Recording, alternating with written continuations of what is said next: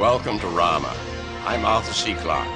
We're about to enter a gigantic cylinder that has suddenly arrived in our solar system from the depths of space.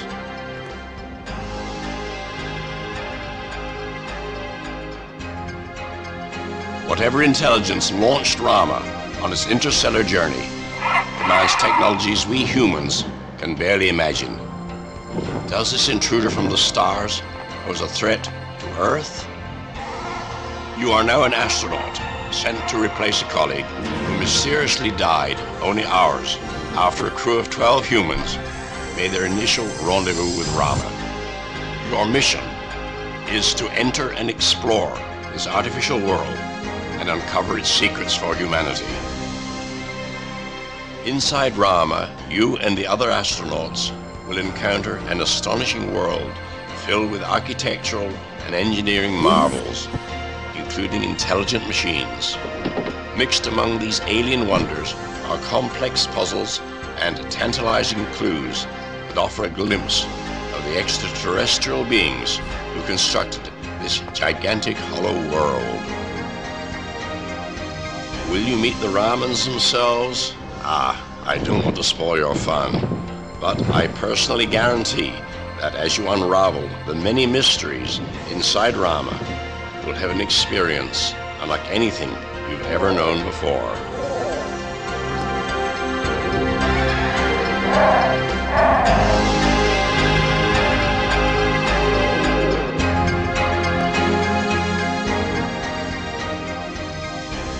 Gentry Lee and I are delighted to share with you this unique vision of the Rama universe.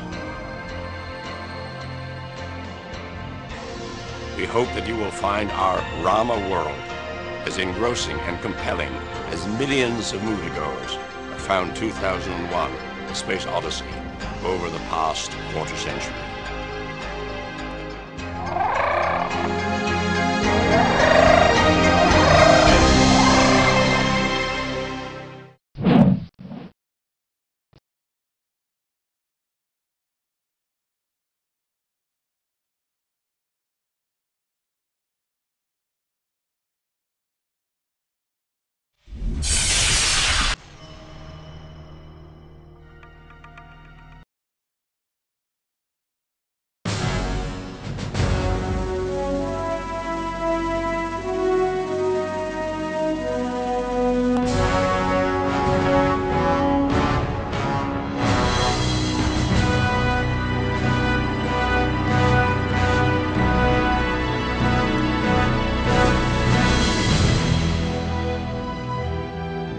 Years ago, a gigantic cylindrical spaceship of unknown origin was discovered hurtling toward our sun.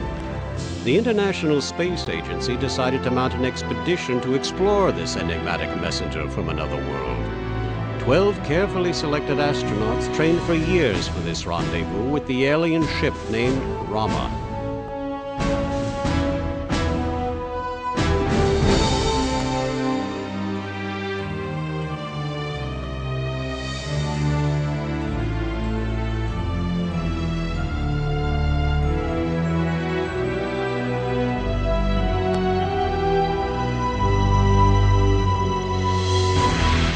2 days ago, after the crew had completed its initial sortie into the dark and hollow interior of Rama, astronaut Commander Valery Borzov mysteriously died following a routine medical procedure. You are to replace Borzov.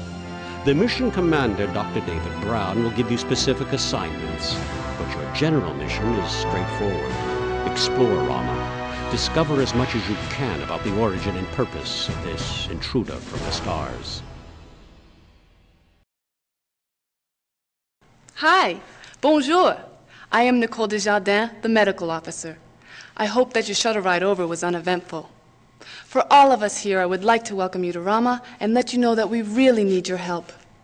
This is the hub site. Your ARM computer should be located in your locker over there. As I'm sure you know, it is our most critical piece of equipment.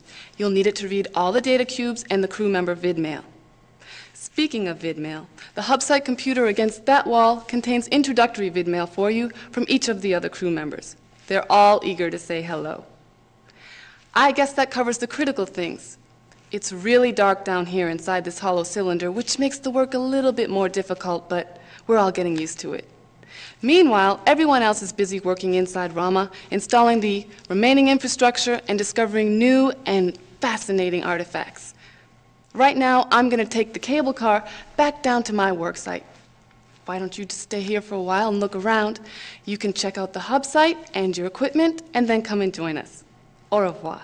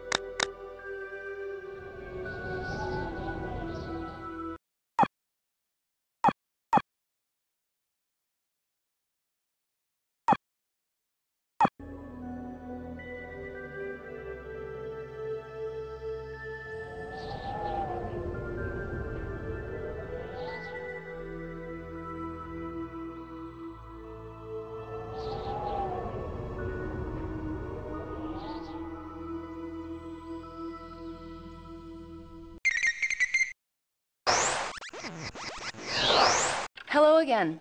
Nicole told me that you had arrived. Welcome to Rama. Say, would you do me a favor, just a little one? I left my cigarette lighter up there in my locker.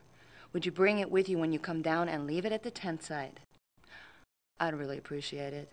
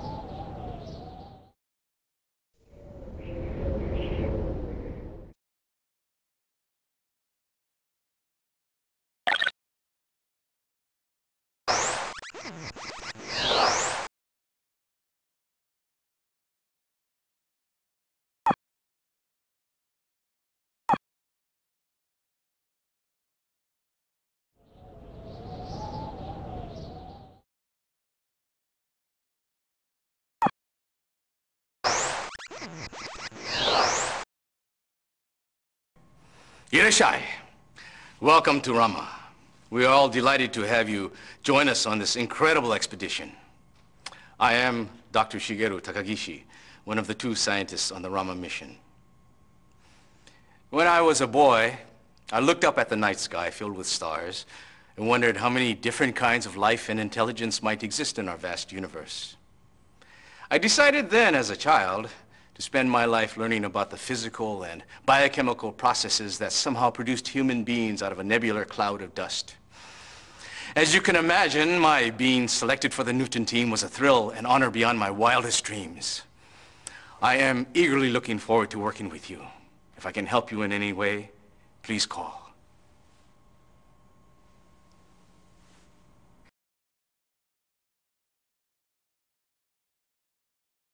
Welcome aboard, astronaut. ISA officials told me that you've been thoroughly briefed on the goals and progress of our expedition. Good, because none of us has time to explain a lot of background information. Now, what we need as soon as possible is a contributing team member. We have many more tasks to accomplish than we have resources. In a minute. I'm Dr. David Brown, of course, commander of the Newton mission. Until the untimely death of Valery Bortsov, I was chief Newton scientist. Now, what I want from you is competence and initiative. People with our experience and training shouldn't need mollycoddling or to be told to do something more than once. If you have any routine questions about what's going on, talk to Nicole Desjardins. She's the chief medical officer and has the most free time of the crew.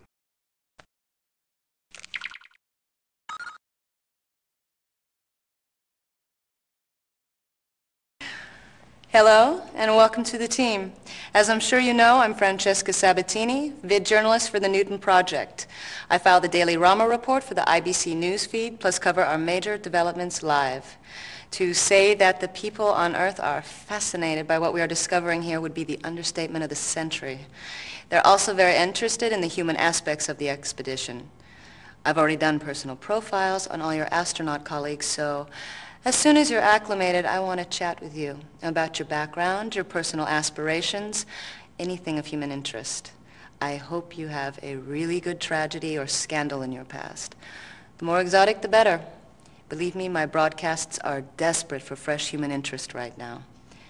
Unlike some of our colleagues, I happen to like company in the evenings after the work is done. And while I keep my vices in check, I'll never pass up a good party. I also love chess, bridge, backgammon, all the competitive games. Come see me when you feel like it. The more I know about you, the better I can do my job.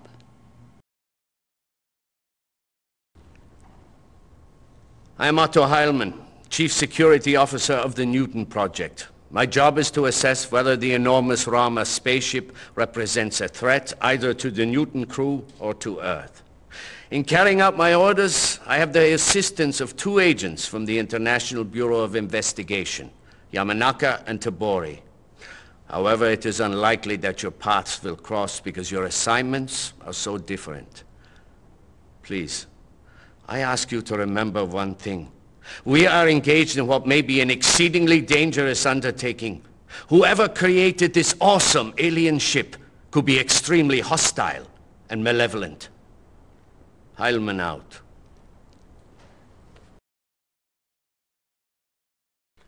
I'm Michael O'Toole, Irishman from Boston, father of 4 great kids, proud grandfather of 9. With my free time, I study religion, physics, encryption, and number theory. Now, I want you to hear this from me before the other astronauts tell you. As a number theorist, I have a favorite numerical sequence.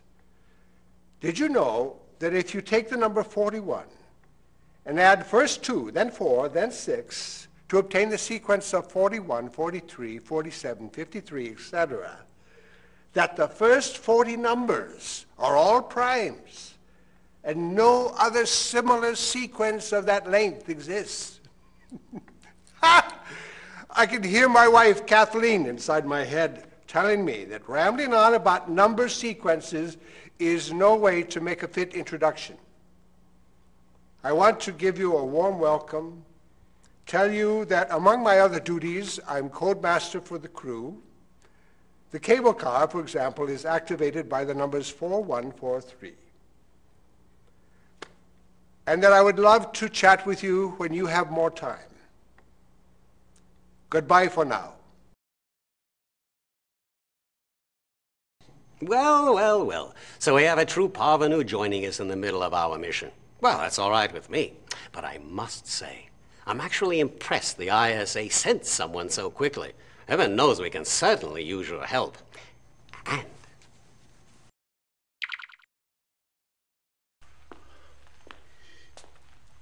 discretion is the better part of valor.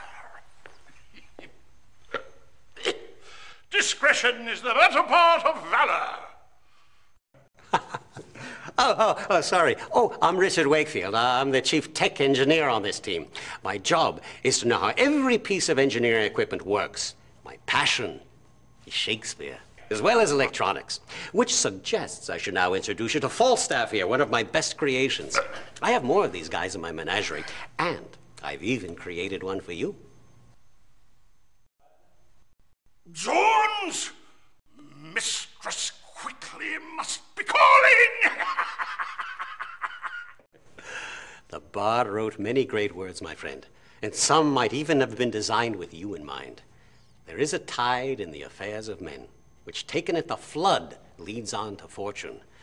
Like it or not, you are going to be famous. And if you can do something even a little outstanding, you'll probably never need to work again. But it won't be easy. So, to keep you from screwing up, I offer you the talents of the mischievous Puck, who's hiding in my locker here, and whom I will now summon for you. Puck, you can come out now. Puck!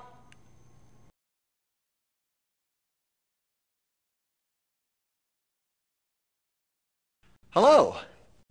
I'm Reggie Wilson, the writer and journalist representing all the print media on this crazy expedition. Welcome aboard. Though after what happened to Commander Bortzoff, I think I should wish you luck. I have to tell you, this trip hasn't turned out the way I expected. Most of our key questions remain unanswered. For instance, we still have no idea who built the giant Rama spaceship or what the hell it's doing here.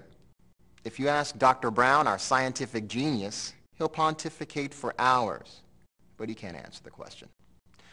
Well, I need to interview you in the next day or two if possible. Everyone on Earth is familiar with the rest of the crew, thanks to our ambitious colleague, Ms. Sabatini, who I'm sure is already beginning to hound you. Nicely, of course. Anyway, save some fresh copy for me, too. And listen, give me a call if you want to share a beer or two. It could be pretty damn lonely up here.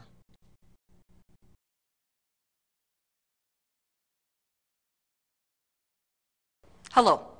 I am astronaut Irina Turgenev from Kiev in the Ukraine. A career service officer, I have flown and completed 14 space missions, including a 2-year stint on Much Station on Mars. I want you to know, nothing in my experience has even remotely prepared me for this project. Frankly, I have the feeling there is something sinister about this great, dark, hollow cylinder from nowhere. I felt this even before Valery Borzov died, and now my feelings have intensified. However, this is not the proper introduction for a new member of our crew. What I wanted to do is to welcome you and to give you a few words of advice. I must tell you, be wary of both Dr. Brown and reporter Sabatini. You should know they have their own agendas, different from the rest of us. So, if you want any other words of wisdom, please call me. Hello again. At least I hope it's again. Dr. Brown has told me that I am to be your official greeter, but I decided to record this vidmail just in case. As I'm sure you know, I'm the chief medical officer of the crew. That means that I am both doctor and pharmacist, so if you ever need aspirin or any other medication, simply give me a call. I realize that it is difficult to join the team in the middle of a mission, especially one like this with so many extraordinary individuals. Now, I don't want to be pushy, but if I can help in any way, or if you want to talk about anything, just let me know. As you perform your exploration tasks in Rama, I'll drop by from time to time to chat and to see how you're doing. Of course, if you have any health problems, please call immediately. Even if I'm not in the vicinity, I can at least guide you to the med packs that we stashed about. Well, take care and see you soon.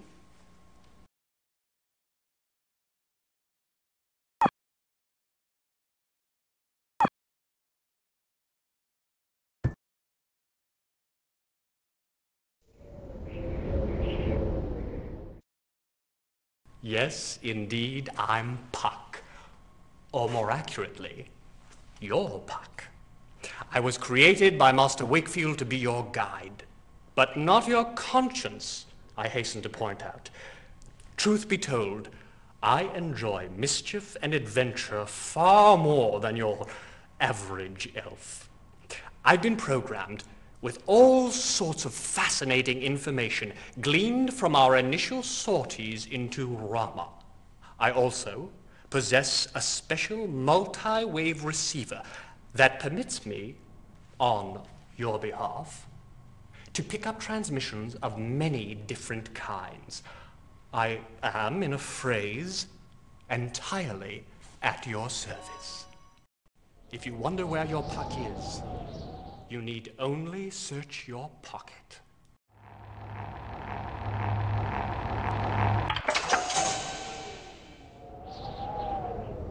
I am, in a phrase, at your service. It is a voice-activated lock that Richard Wakefield installed.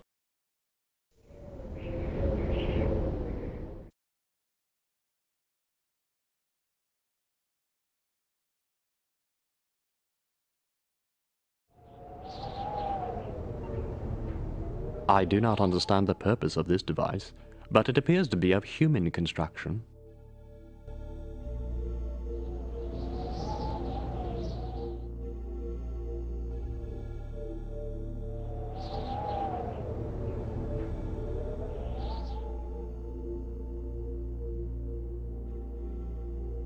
This is the hub camp.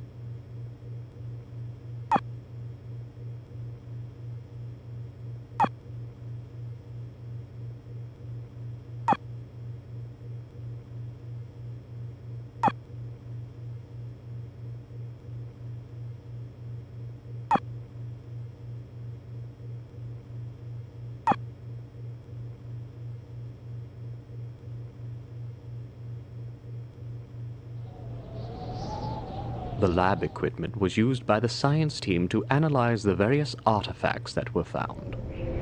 This computer terminal was here for the convenience of the scientist while constructing the base camp. It is now used solely as a relay between the hubcamp computer and the astronauts' wrist computers. The tent site was constructed as a temporary base camp for the astronauts to use during their explorations. This computer terminal was here for the convenience of the scientist while These are storage units for small items.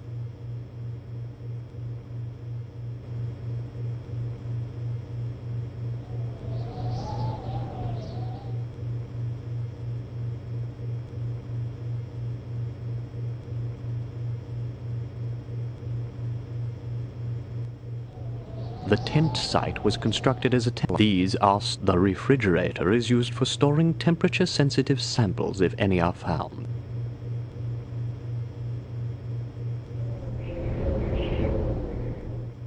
Those idiots. They may be brilliant, but they certainly aren't smart. Oh. Hello. I didn't know you were down here already. Hey, wasn't it a shock when the lights came on? Nearly scared me to death. I just stood there for several minutes and stared at everything. What a place. You're probably wondering what I am doing with this. Brown and Wakefield think we are going to capture an alien. Yes, really. Can you imagine it? I just hope the Ramans or whoever created this damn place don't decide to capture us instead. Dr. Takagishi had a word for our attitude. He told me last night, after Brown overruled his objection to the hunt, that our leader and chief engineer both suffer from hubris.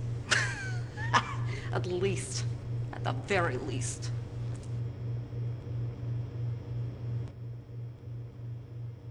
These compartments are for sleeping.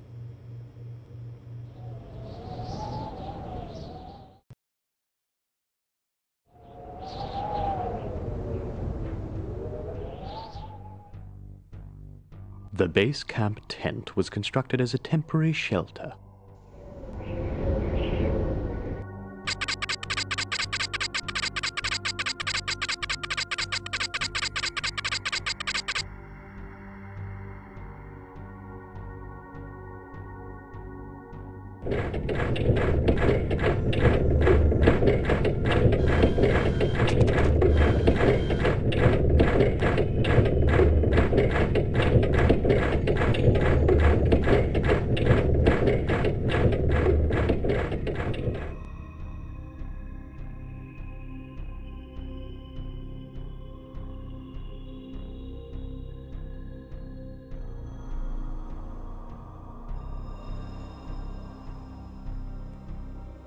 Hello again, how are you doing?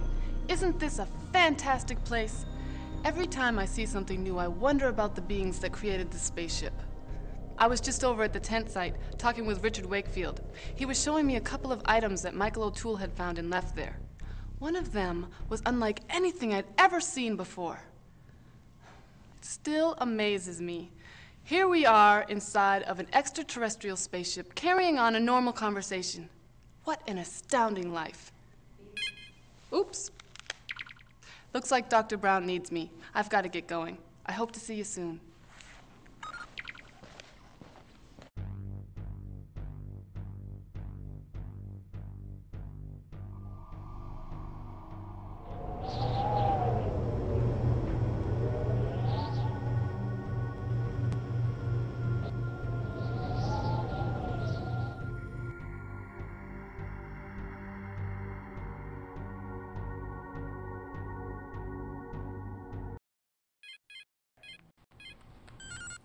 Oh, hi. I'm glad you're here. Otto asked me to leave this computer card in the tent site, and I'm on telecast deadline. Thank you so much. I'll see you later.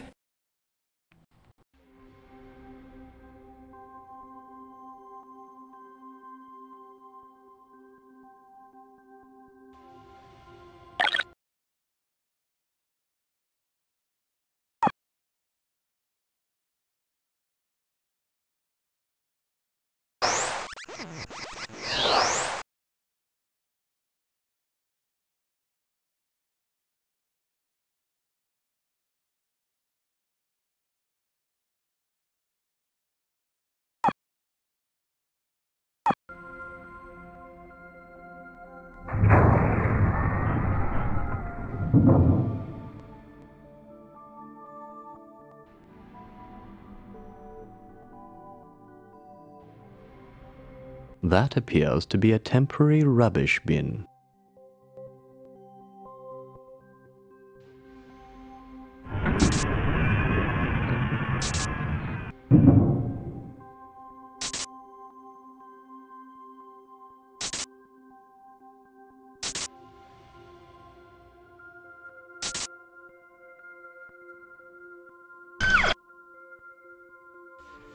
An ancient device that resembles a cannon. It appears to be missing some pieces, so it is probably useless.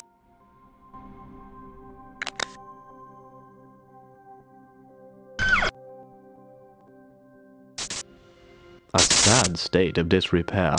Tisk tisk.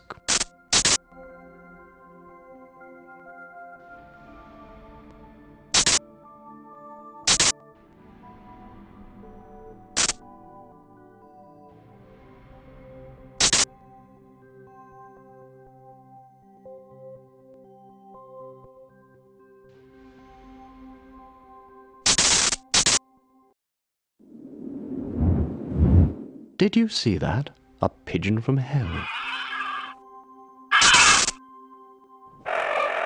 A biart of some sort that has obviously been in disrepair for a long time.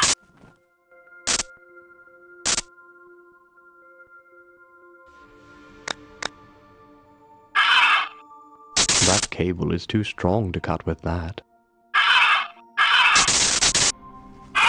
The active machinery is resisting your effort.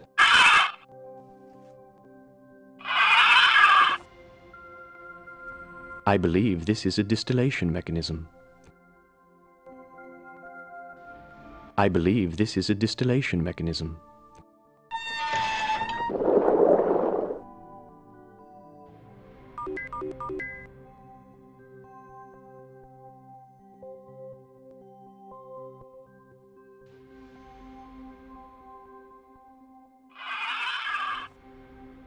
I detect an empty space inside the hub of this structure and an opening facing us.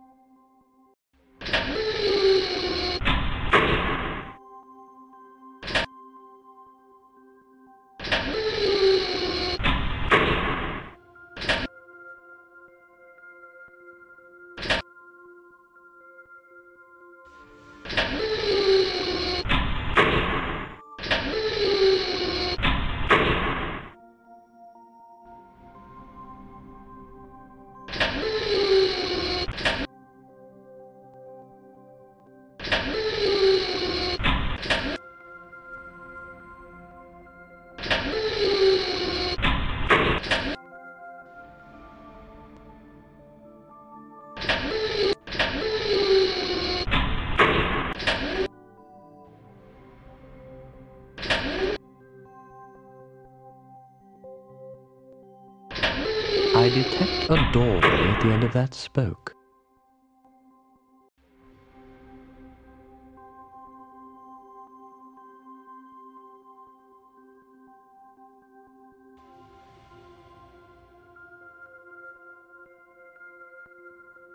A small room is visible above the monitor.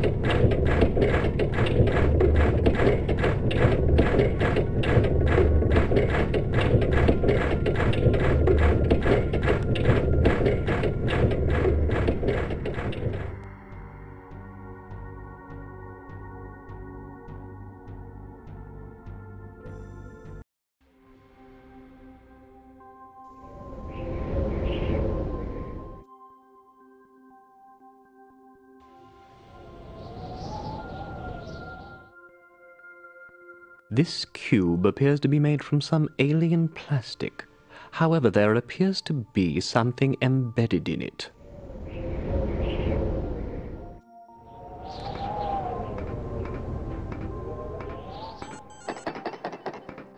Oh, hi. Francesca and I call this thing a trash buyout. It's part of a giant refuse system we've been investigating and documenting ever since the lights came on. The garbage men, the ones who pick up the trash, are the crab buyouts. Those bizarre green and white creatures moving around Rama in the bowling pin formations. I can't believe our esteemed leader thinks we're actually going to be able to capture one of those damn things and take it back to Earth with us. Brown, Wakefield, and Turgenev have come up with some elaborate scheme to drop a snare from a helicopter and lift a buyout into the air. If you ask me, they haven't done enough safety analysis. Those crab buyouts look like they could turn pretty damn nasty, and their mouths certainly have enough sharp teeth.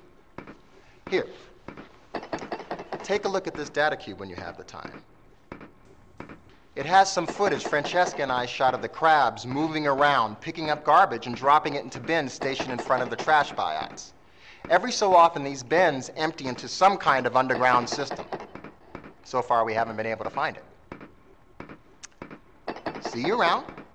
Take care of yourself, and don't stand in front of any of those crab buyouts.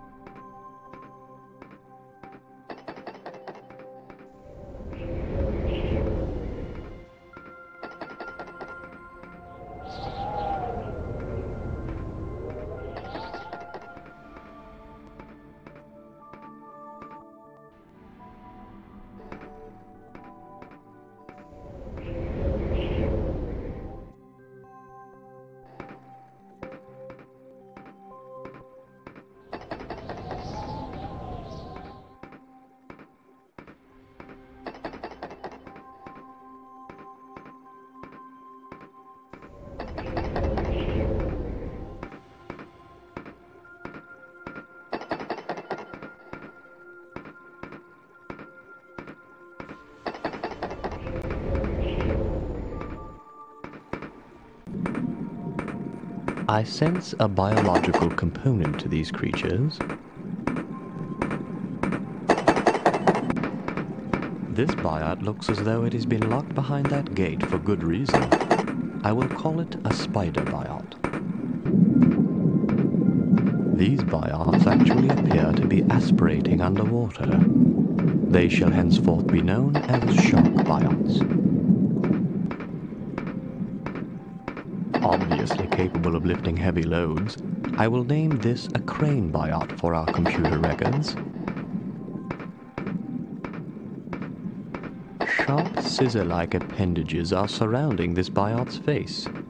It will be designated a crab buyout. This buyout has a set of different colored lenses around its head. I will designate it as a mantis buyout.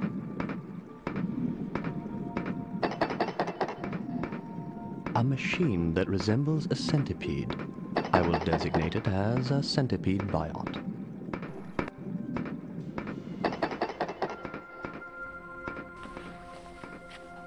There you are. I hadn't seen you for a while. I was beginning to wonder what happened to you. I was on my way back to the tent site with this rectangular piece. It fell off the back of one of those centipede buyouts as I was watching it go by. Richard says it's one of the keys for the cities, whatever that means. Here, it's yours if you can use it.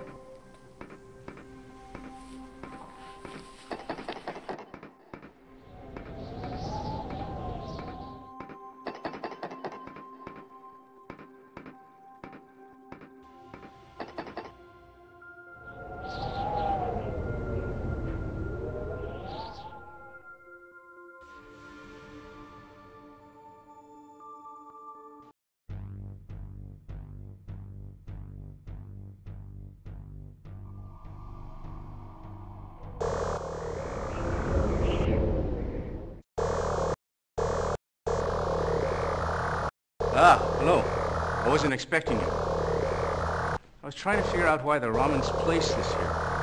Are they trying to prevent our going in the direction of that large structure over there? At first I thought so, but now I'm not so sure. I think there's a pattern in the way the discharges flow between the two sides. Sorry, I must go. I'm needed over at the Biot capture site.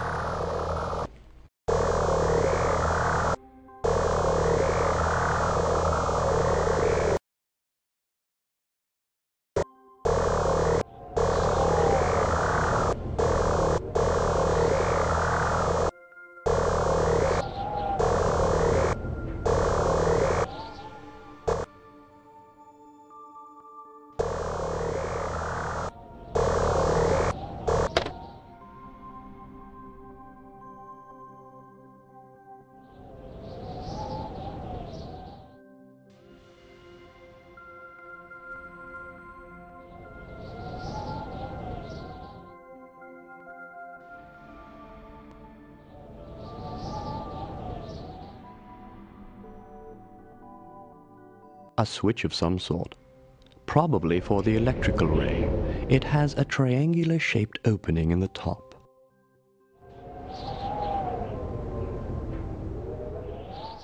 This appears to be a doorway into London.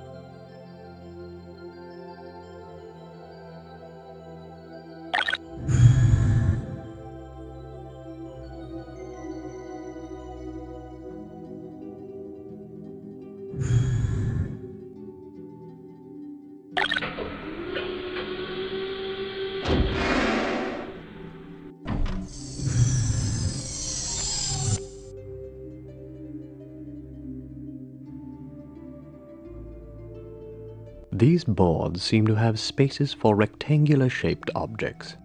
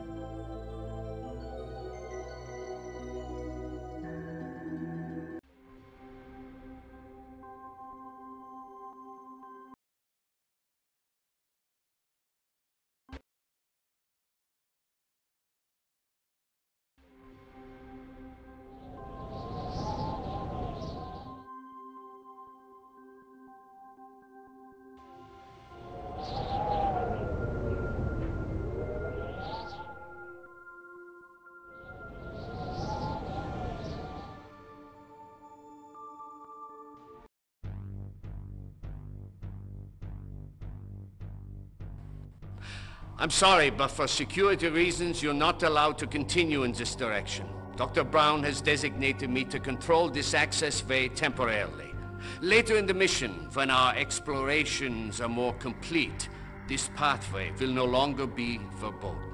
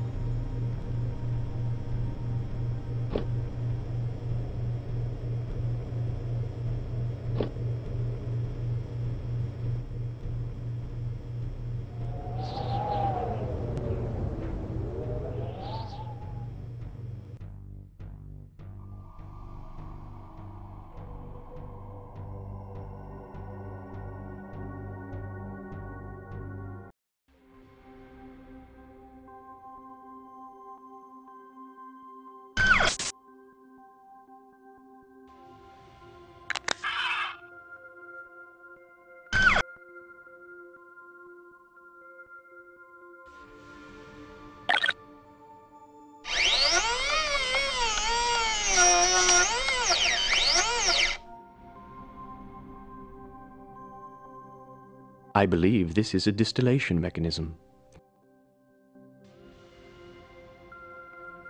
The tray looks like it could use a good cleaning.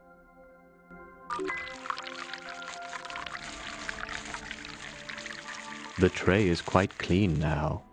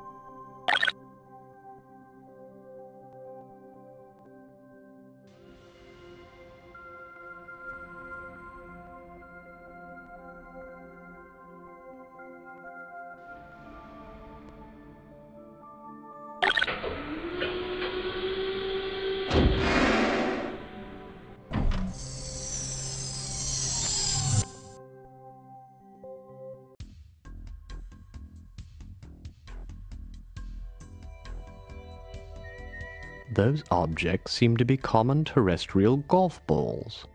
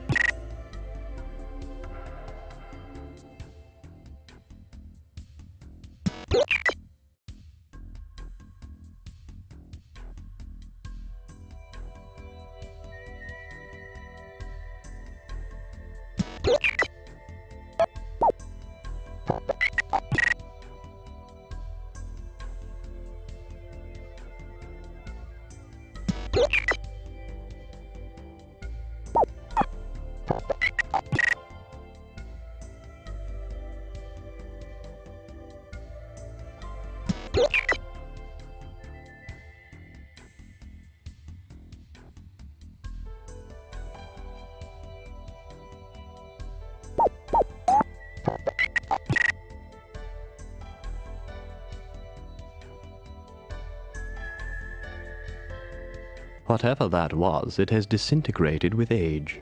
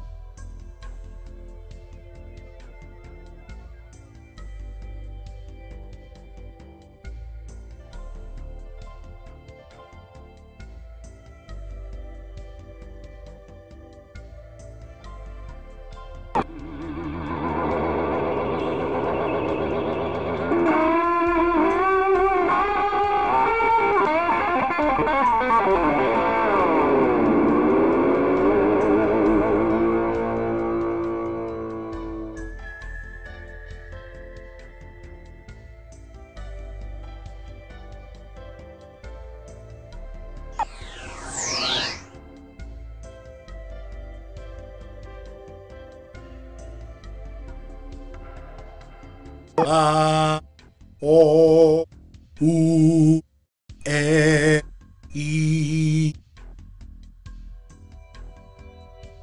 I.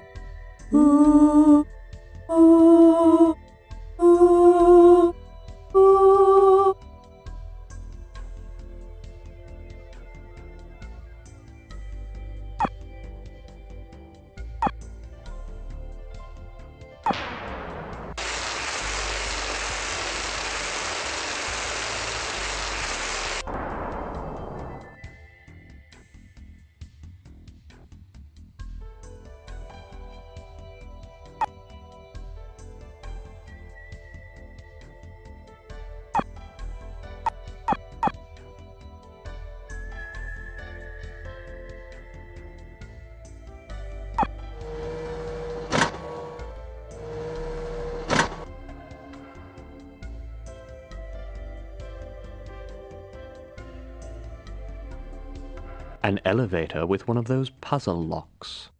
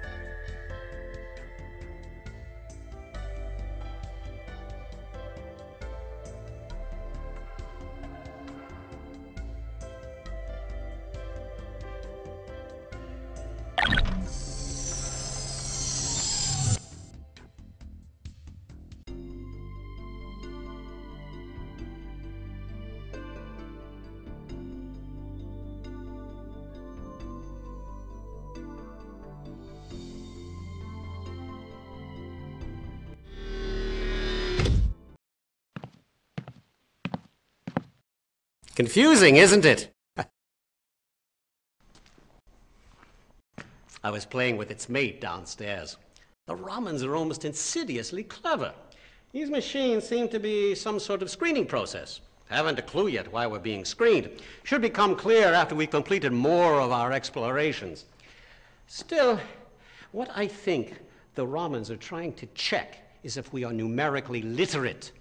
And if the same fundamental paradigms apply here as they did downstairs, then it's just a matter of their alien numbers looking different than ours. After you figure out the paradigms, the machines, they really aren't that difficult. Yeah. Oh, if our impatient leader, Dr. Brown, weren't waiting for me outside, I'd stay and give you a hand, but I have complete confidence you'll figure it out. Eventually. Good luck.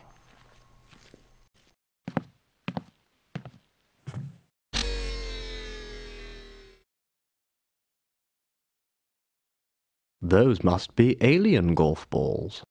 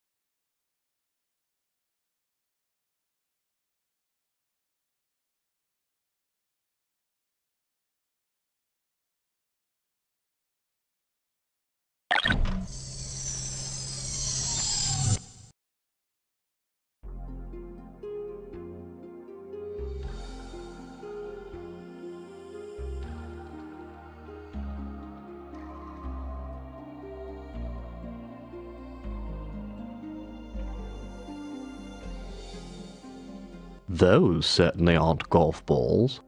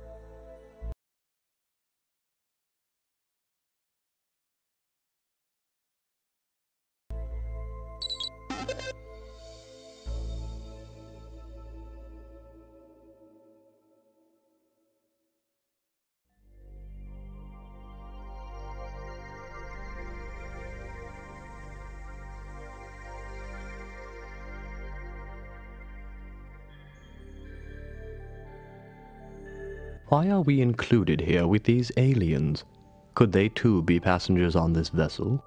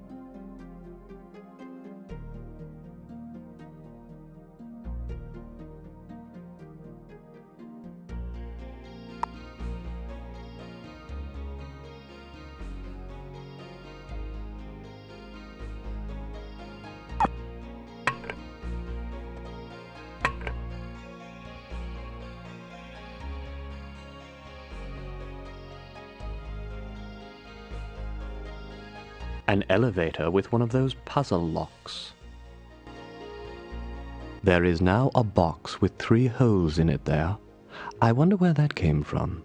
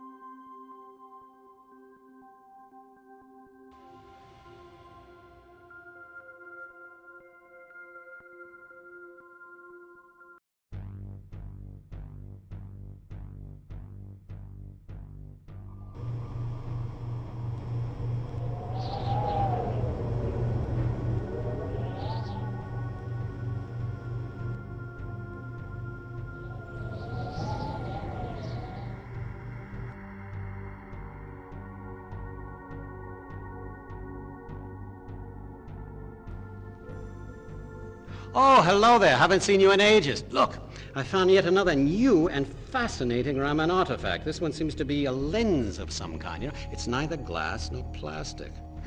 Engineering lab's back on Earth will have a field day with it. Still, it's sufficiently translucent enough that I'm sure it is an optical instrument of some kind. Oh, here. Take a look. Oh, damn, someone's always calling for the chief engineer. Got to dash.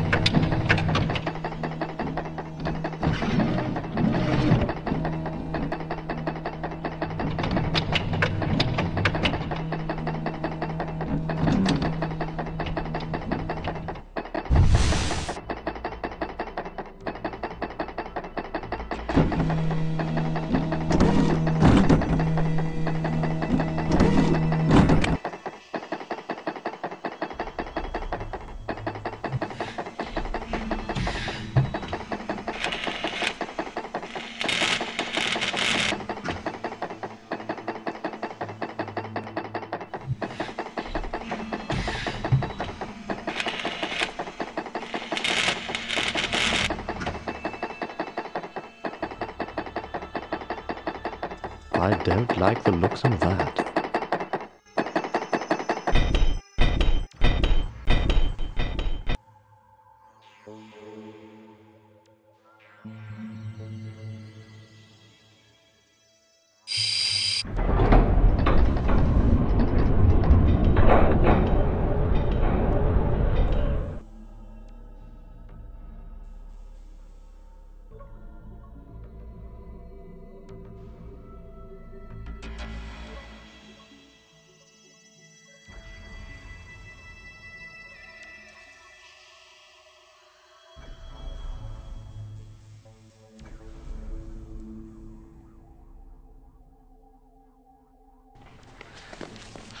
Thank God you're here. I've got some bad news and I wanted to deliver it personally.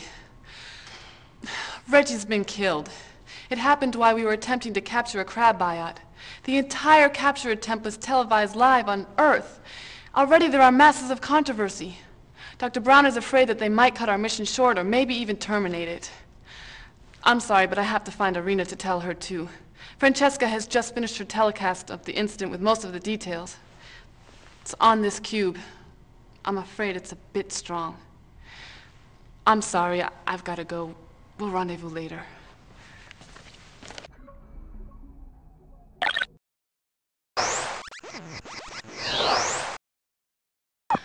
This is Francesca Sabatini, reporting again from inside the giant extraterrestrial spaceship called Rama.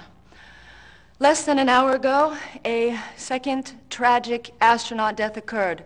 The American, Reggie Wilson, the other journalist on the Newton crew, was savagely killed. A few days ago, soon after dawn came to Rama, we first discovered these remarkable mechanical creatures scurrying across the open ground. Mission leader Dr. David Brown quickly determined to capture one for reverse engineering on Earth. A metal snare dropped from a helicopter successfully captured our target. However, as we lifted the crab biot into the air, a second unit attached its pinchers to the first and was carried aloft as well. The second dangling crab eventually fell to the ground from a great height and appeared destroyed. I was completely unaware of the fearsome crab's attack until I heard Reggie Wilson shout a warning. As I began to run, Reggie heroically drove one of our rovers directly into the side of the biot. The alien crab completely shredded the rover and everything in it. What does Reggie Wilson's death mean for the Newton expedition? And what does it say about Rama?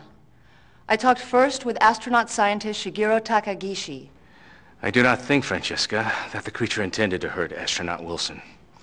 It is an intelligent machine, I agree, but in my opinion, not smart enough to distinguish between the rover and its driver. That crab biot believed that it was under attack by the rover and simply defended itself. Dr. Takagishi's point of view is not shared by astronaut Irina Turgenev. To me, there can be no doubt whatsoever. The crab biot deliberately chopped Reggie to bits. In my opinion, we should get out of this place immediately and then blow it to pieces. For IBC, this is Francesca Sabatini, reporting from the interior of Rama.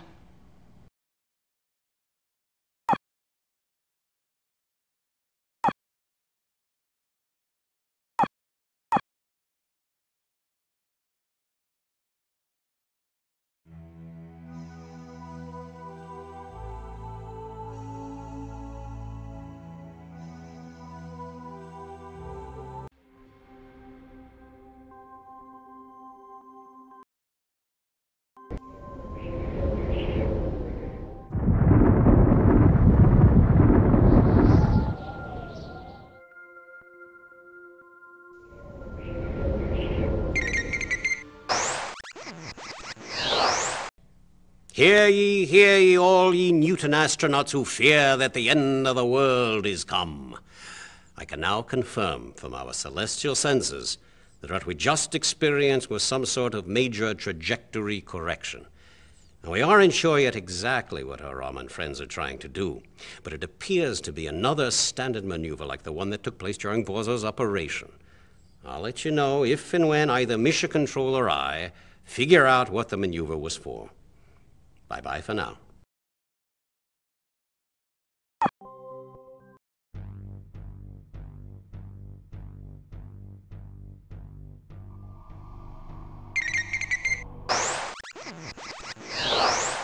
Greetings, everyone.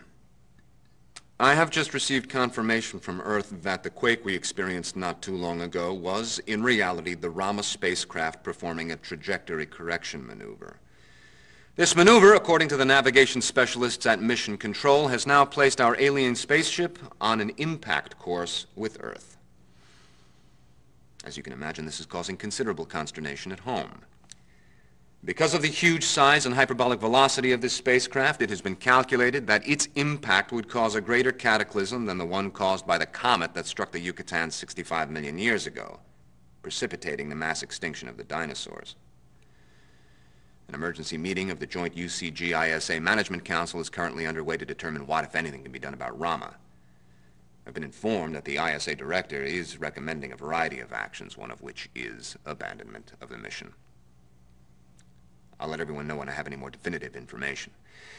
Meanwhile, gather as much scientific data and as many specimens as you possibly can. Goodbye for now.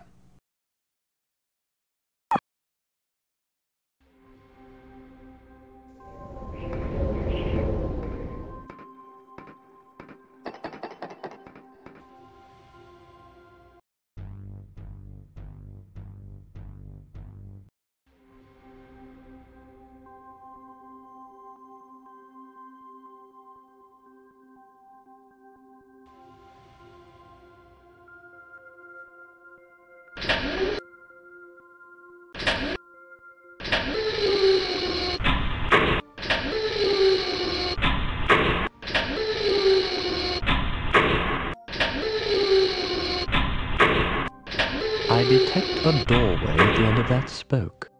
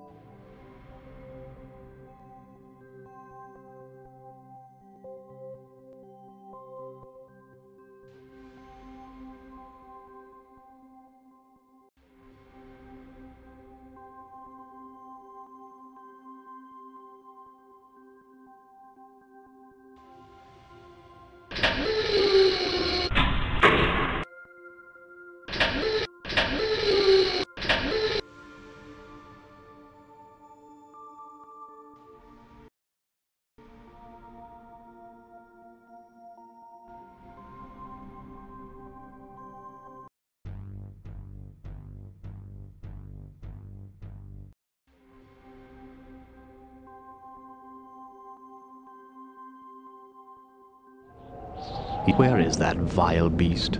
He seems to not be at home.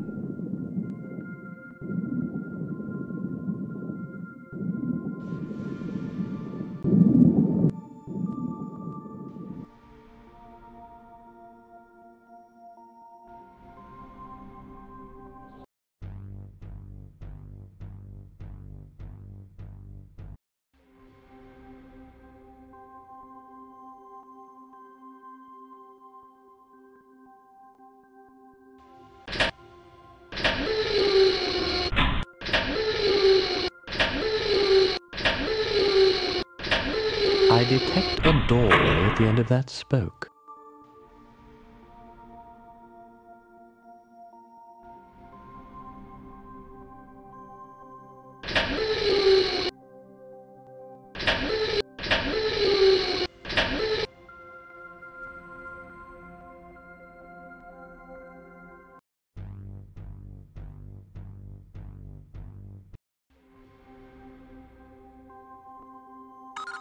Good, you're here. I was just about to send you a vid mail. 2 hours ago, I was informed that the ISA crisis deliberations on Earth had concluded.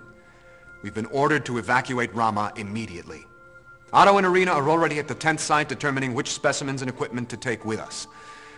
Unfortunately, we seem to have lost contact with Takagishi, O'Toole, and Sabatini. They haven't acknowledged the evacuation order.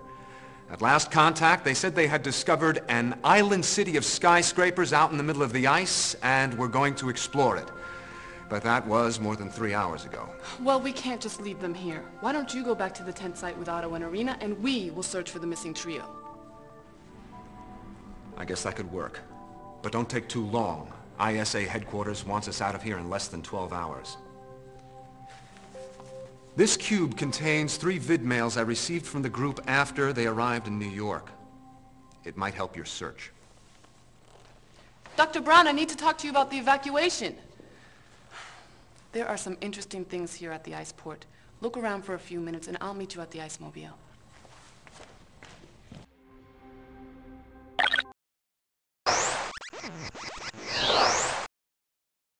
David, this place is absolutely magnificent. There are strange-looking geometrical buildings, tall skyscrapers. It looks as if some intelligent species may have lived here for years. People on Earth are going to be stunned when they see it. We're going inside the city or fortress or whatever it is now. I'll talk to you later. David, what we have found here is utterly amazing. We've entered the gates of some kind of city and walked down an avenue into a large plaza.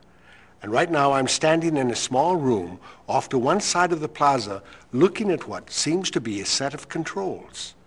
But for what? The answer certainly isn't obvious. Since we first entered Rama, we've encountered mystery after mystery, and we still haven't met any real Ramans, in my opinion. The biots scattered throughout this vehicle, including here in New York, are certainly not the creators of this vast worldlet. So where are the Ramans? Do they live here in this city? I hope we find them and some of the answers to our questions. It would be unthinkable to leave without some unambiguous answers. That's all for now. I'll check in again in another hour.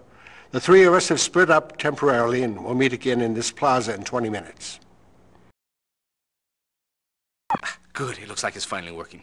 Dr. Brown, this is the 4th time that I've tried to send a vidmail message since I left that initial plaza and entered the mazes. There must be something here in this walled city that blocks communication. I'm standing in another plaza every bit as amazing as that first one.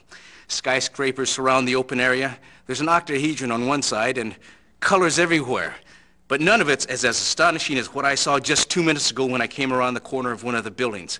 Some kind of creature was watching me from over there near the edge of the plaza. It was black or dark gray and had long tentacles that it used for locomotion. I only caught a glimpse of it before it disappeared out of the exit. I didn't have much time to observe this creature, but it definitely looked biological. We may finally be meeting the true Ramans. I'll make another report the moment I see it again.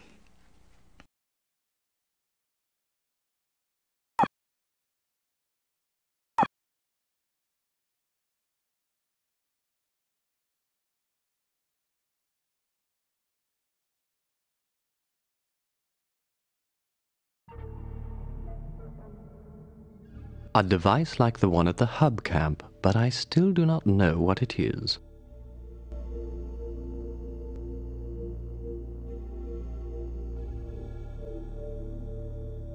Ah, there's the ice mobile.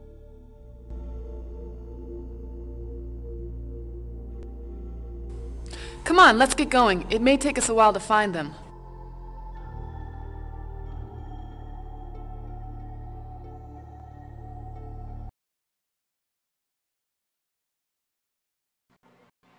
The ice mobile has already been programmed to skate us across the ice. The machine's code is another pair of numbers from Michael O'Toole's favorite sequence, 4753. Watch what happens when I enter them. You know, I'm not very comfortable with the idea that we're placing bombs here and there in Rama. I was shocked when I first saw that one at the ice port. But both Otto and Dr. Brown assure me that the bombs are strictly for defensive purposes and will only be used if there's an unambiguous threat to Earth. Still, I can't help wondering what it must look like to the Ramans, or whoever it is who's in control of this place. I mean, suppose I showed up to your house for the first time carrying bombs. What would you think of me? That must have been Yamanaka and Tabori. I recognize the ISA uniforms, but not the faces. I wonder what they've been doing. Dr. Brown, this is Nicole. We were just passed by an ice-mobile heading towards the ice port. I presume the occupants were Yamanaka and Tabori. If they have any new information about the missing astronauts, please have them contact us immediately. Look at that. every bit as fabulous as Francesca claimed.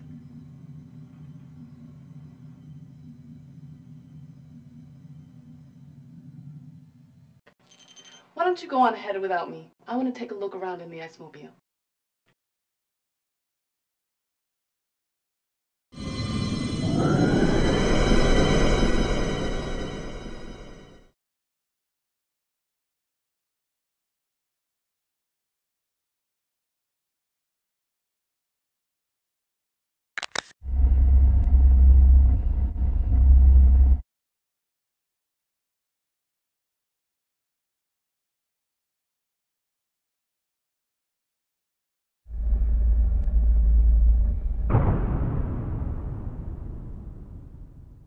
This entire island is one huge machine.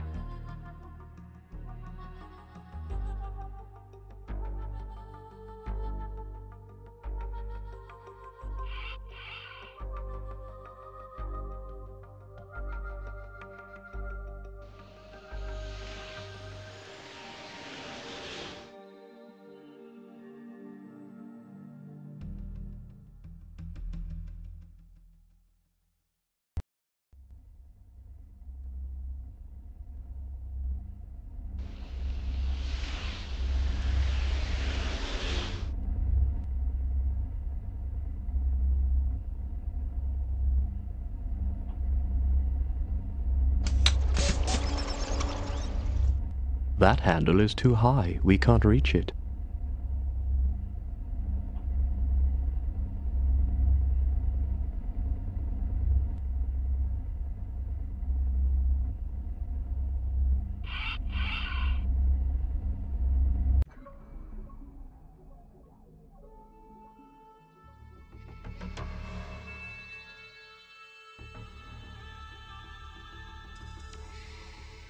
Looks like there's something of interest on the ground over there.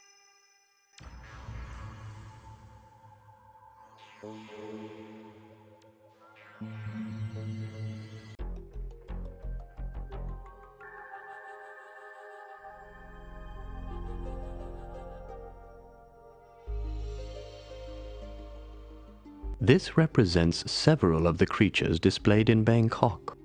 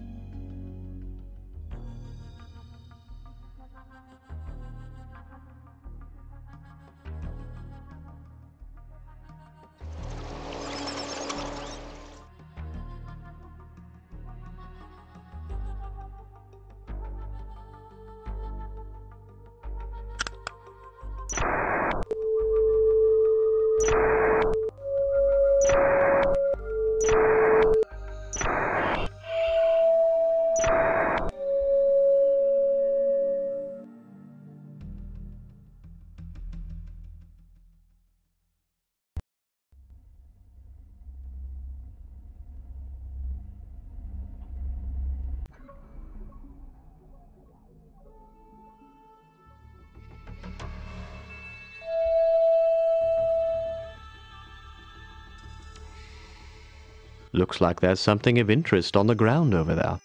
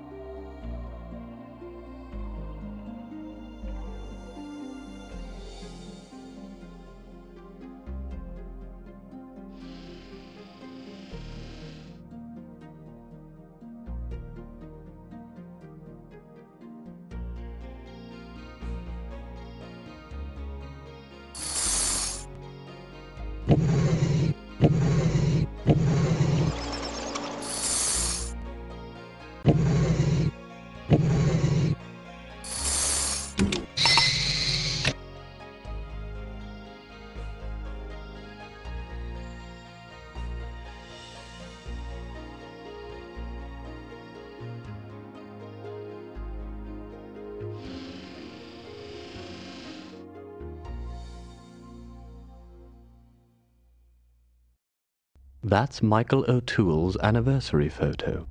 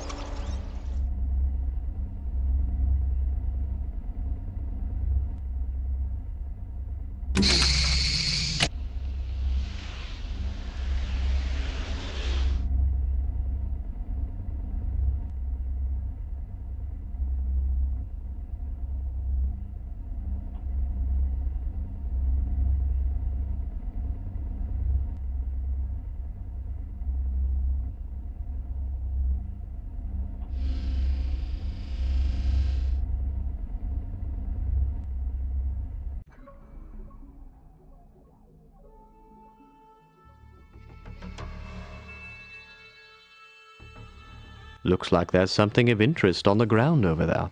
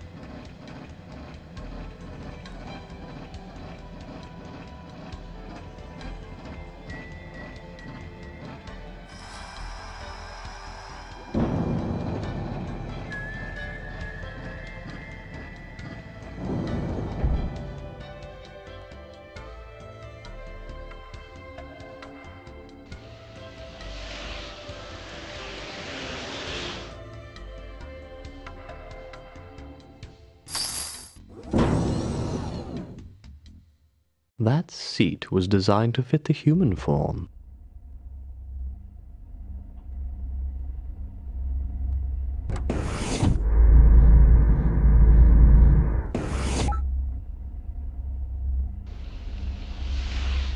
The monitors on the wall appear to be controllable.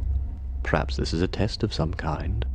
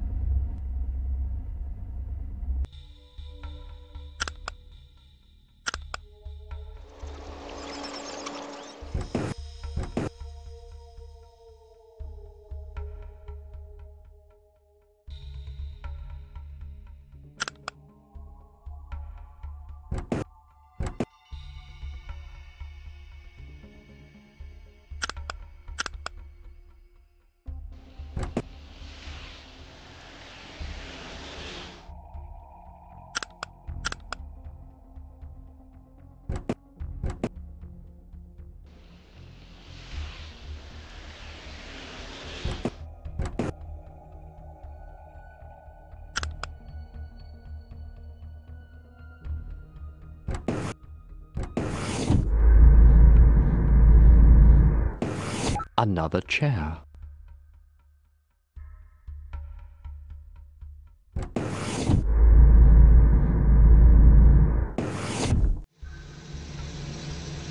This is a console with a large button.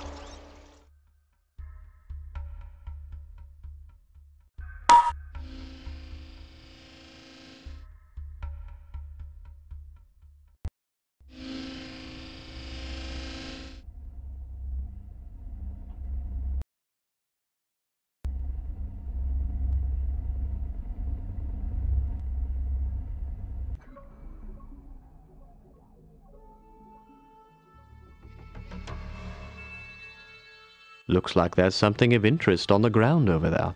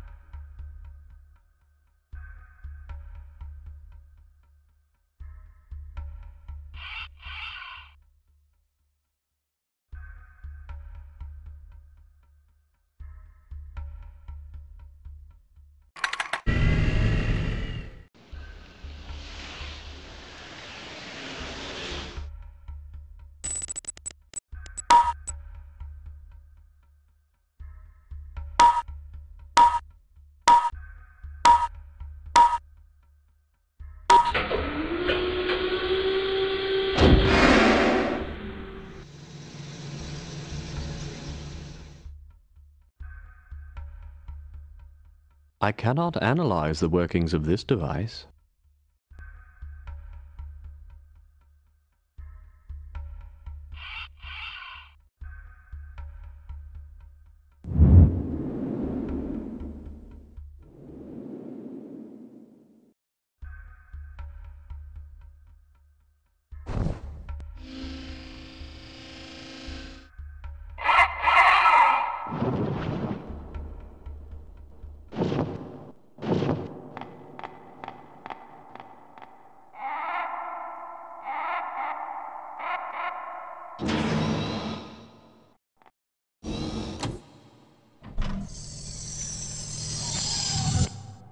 There is a quarter-mile drop below us.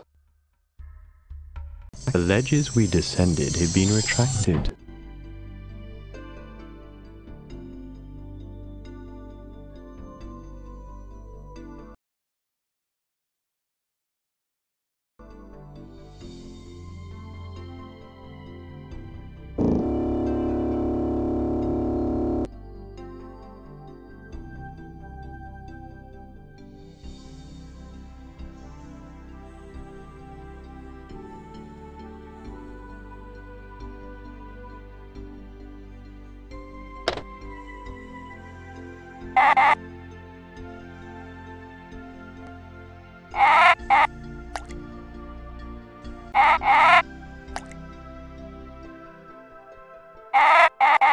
We saw these strange symbols in Bangkok.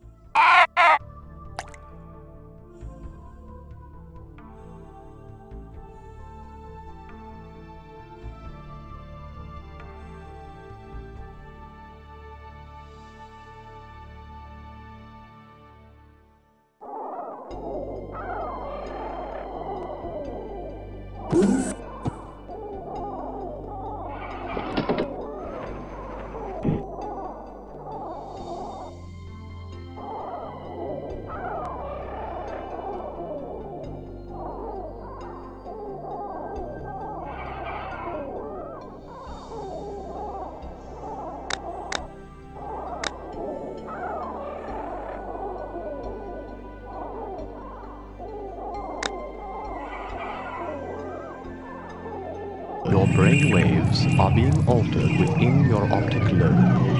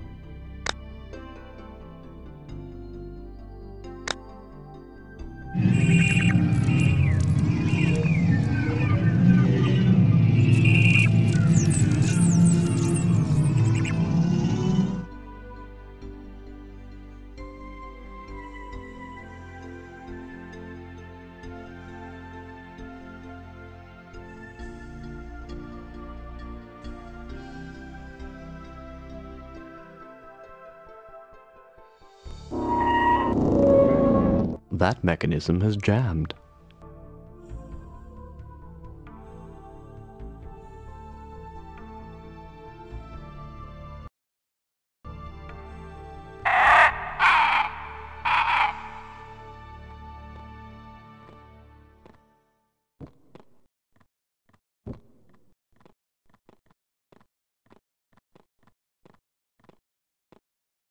Some of the lights here are failing.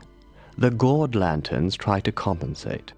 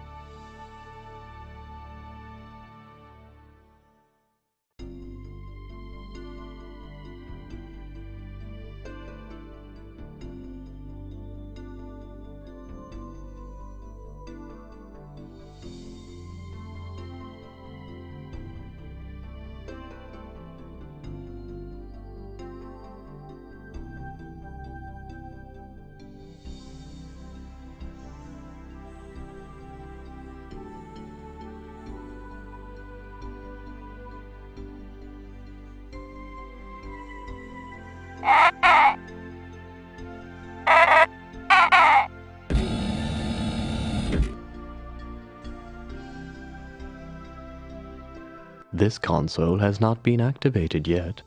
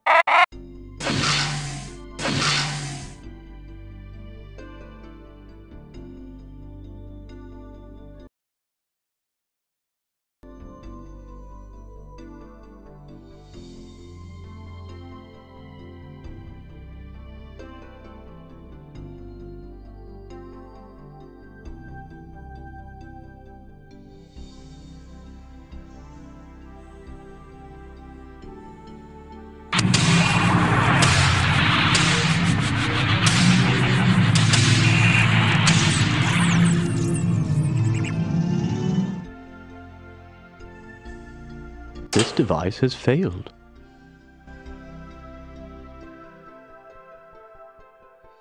My ultraviolet sensors indicate that parts of these murals are painted with materials outside a human's normal visual range.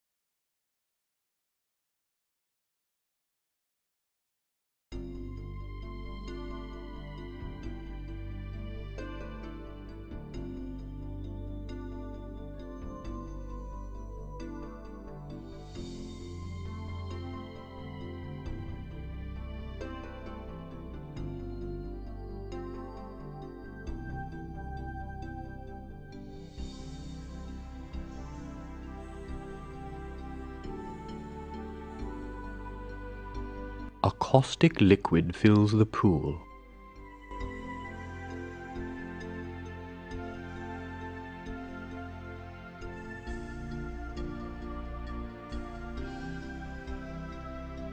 This door has been sealed for years.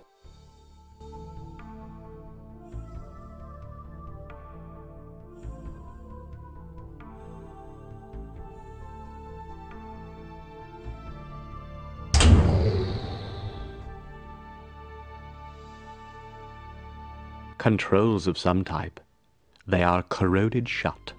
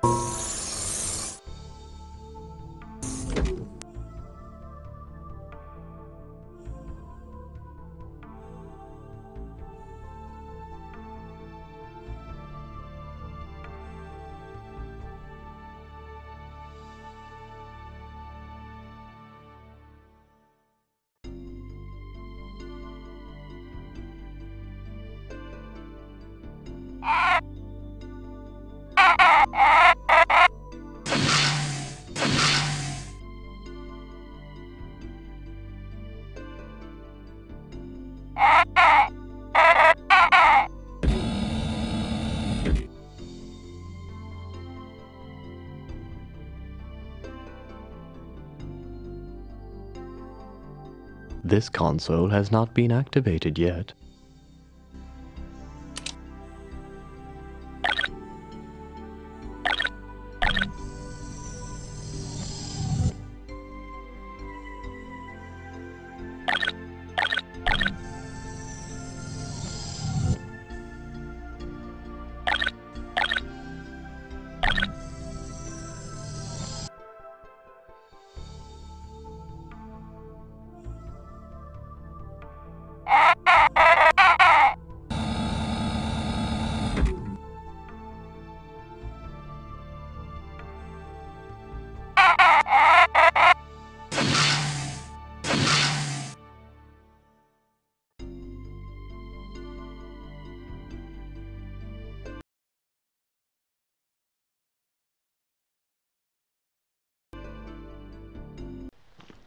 Oh, thank heaven. I just about given up hope of finding you.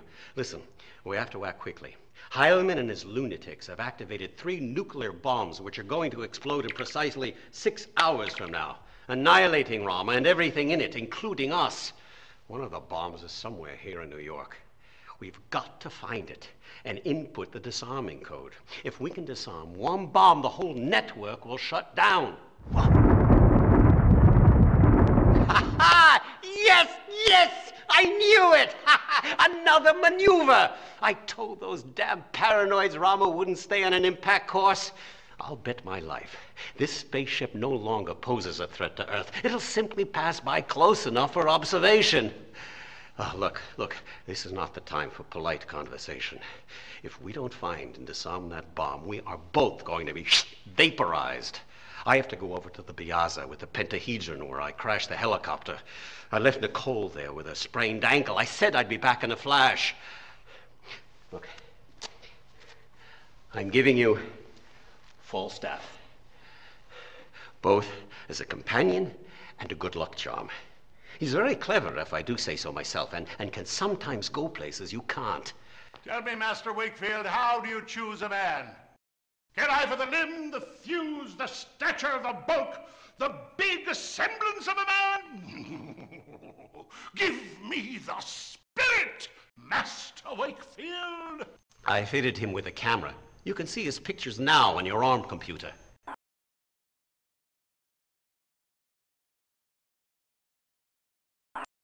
I think that's everything.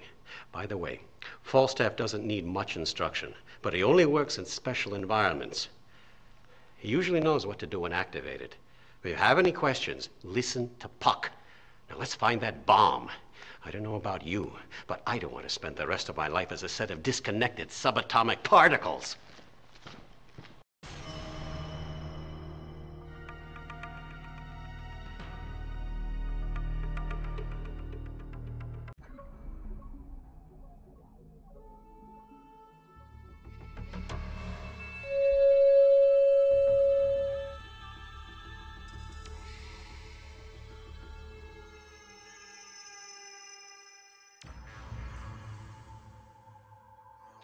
Looks like there's something of interest on the ground over there.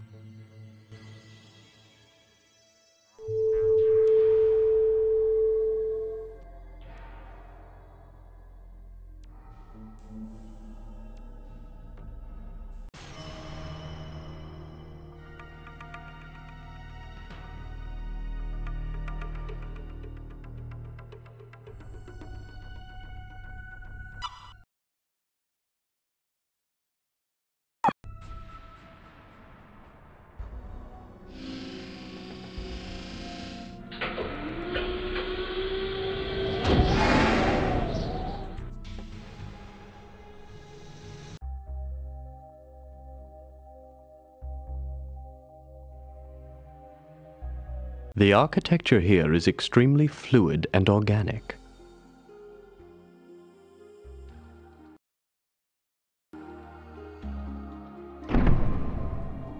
I detected mechanical motion somewhere above.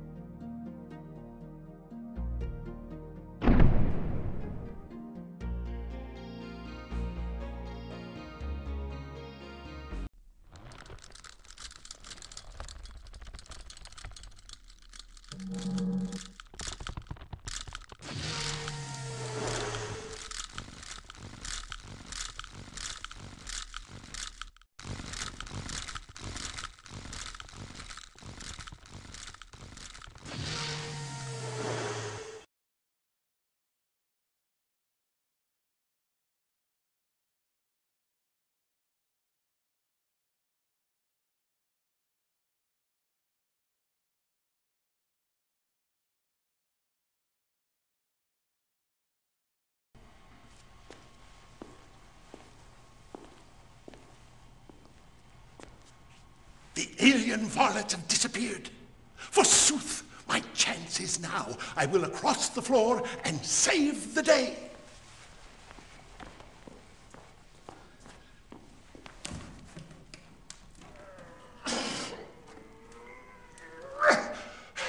Once a hero, always a hero. Sirrah, there will be rewards for me. A knighthood and a knight with dull tear sheet.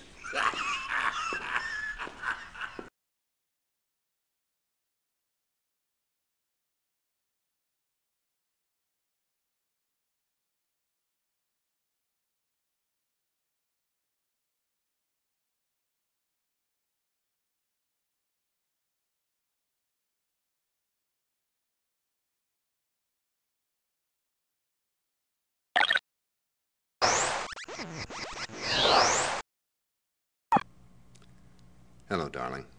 I haven't heard from you in over an hour, but I presume you're all right. Look, Francesca, Otto and I have been talking. He believes our security plan could be compromised if O'Toole sees Yamanaka, Taburi, or the bomb. Now, make certain you keep him away from that entire area. Takagishi isn't as dangerous. I don't think he'd ever put 2 and 2 together. But O'Toole designed the code. The geezer can probably recite the disarming digits right off the top of his head. Take care of yourself, and get back here quickly. As you know, we've got to leave in 15 hours.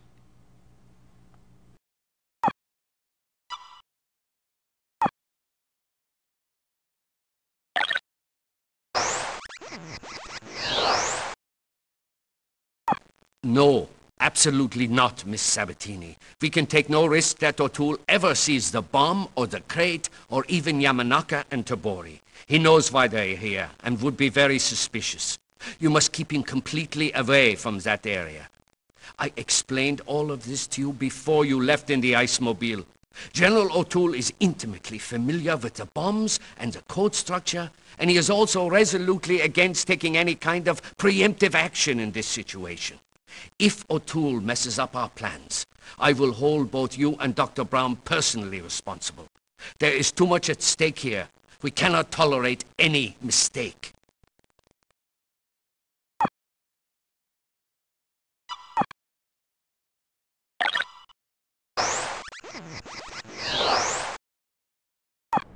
The nuclear bomb beside me is one of 3 the Newton carried with her when she left Earth.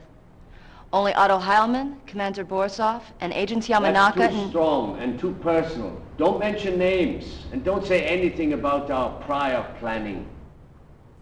I am standing next to a nuclear bomb, one of 3 carried by the Newton. These bombs will be set to explode simultaneously, totally destroying Rama long before the alien spaceship can attack our planet. Immediately before the Newton's evacuation, we will activate the bombs with a 20-digit number. The code was designed by Michael O'Toole and initiates a countdown clock. I'm sorry, dear, but that's way too much detail. No, it sounds as if we had planned it all from the beginning. David, we're still filming. Turn it off.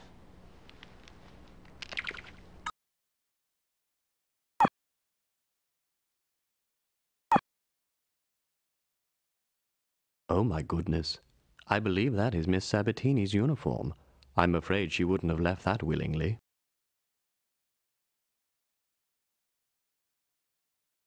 It looks like a stylized octospider.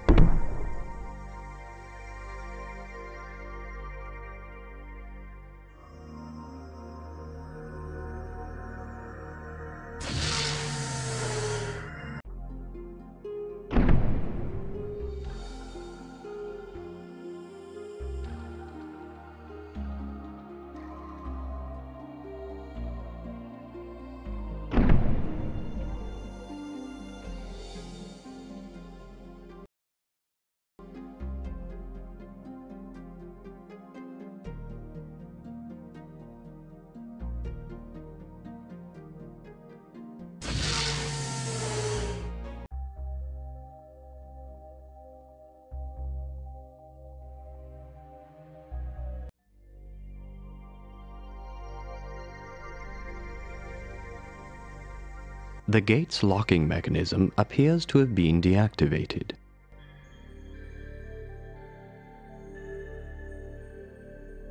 The numerals from all 3 levels of Bangkok are on this display.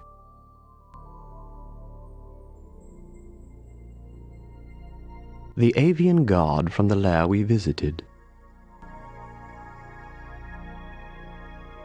We've only seen statues of these creatures before now. This picture must be very old. It's a stuffed avian.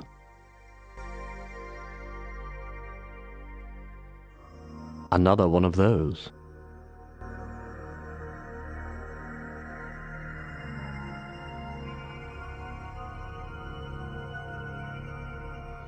They've been spying on us.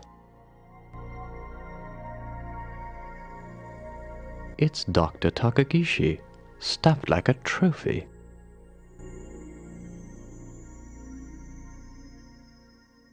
A picture of an octospider. I believe we now know what happened to Takagishi. I can identify him from his dental records.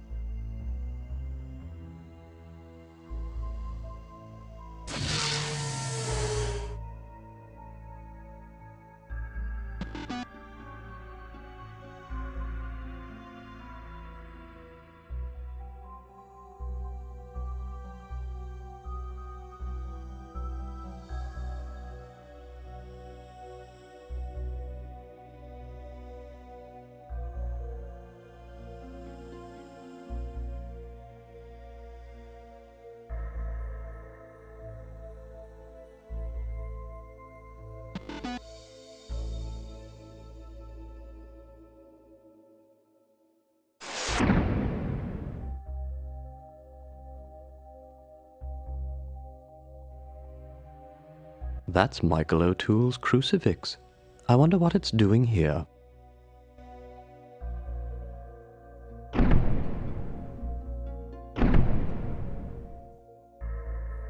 That appears to be a symbolic map of some kind.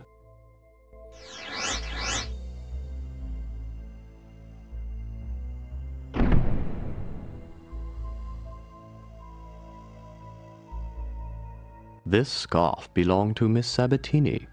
It's knotted tight. There is no power to this unit.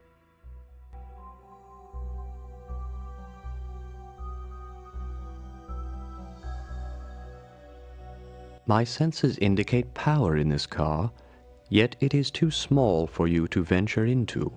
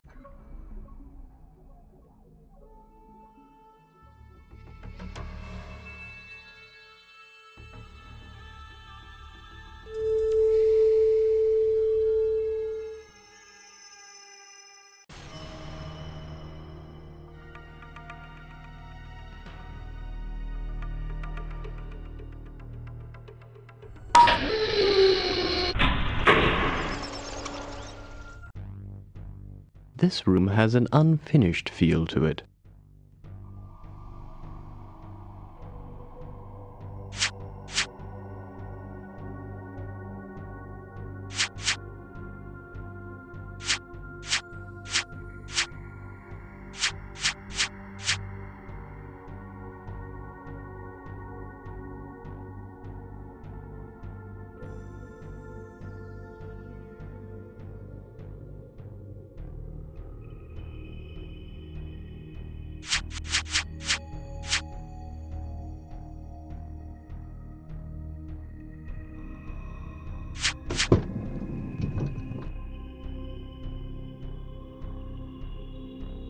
The Ramans must have found the bomb and moved it in here. This area seems to have been set up for humans.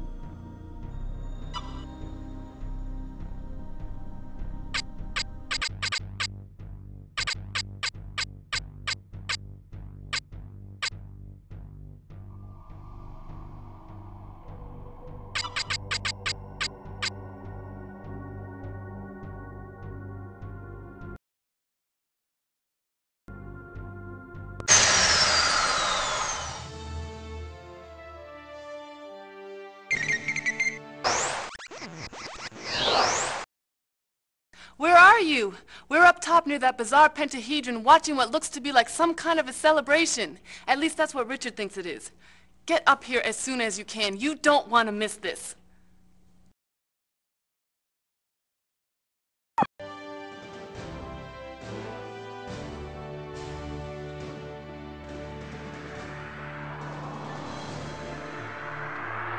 Have you ever seen anything so beautiful? Never. And we're alive because of you. We can't possibly thank you enough. Thanks, Ace. You were great.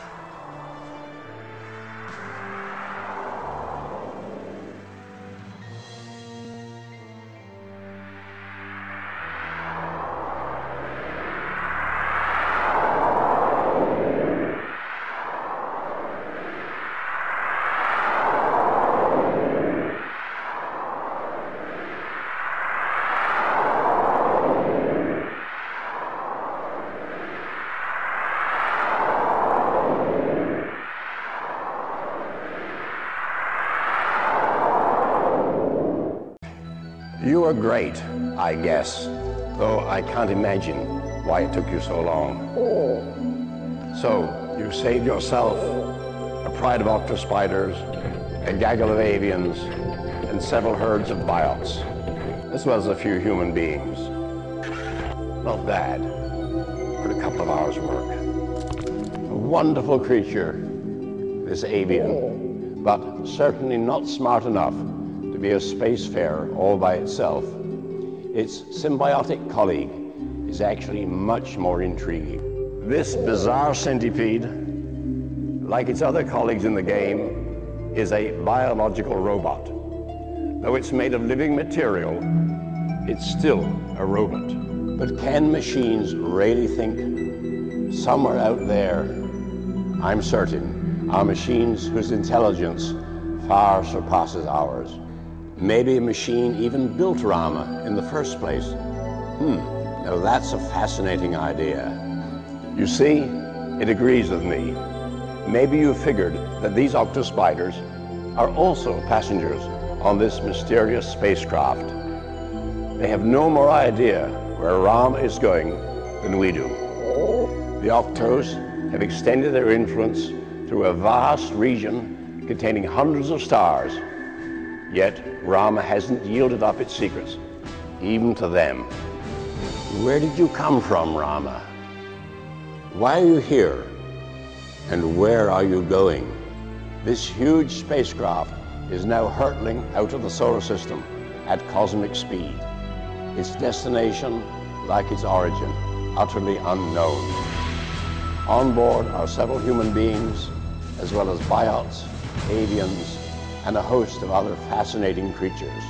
In the not-too-distant future, you'll have another chance of visiting Rama to see proof of my third law. Any advanced technology is indistinguishable from magic. So, join us again for a second Rama adventure, somewhere out there among the stars.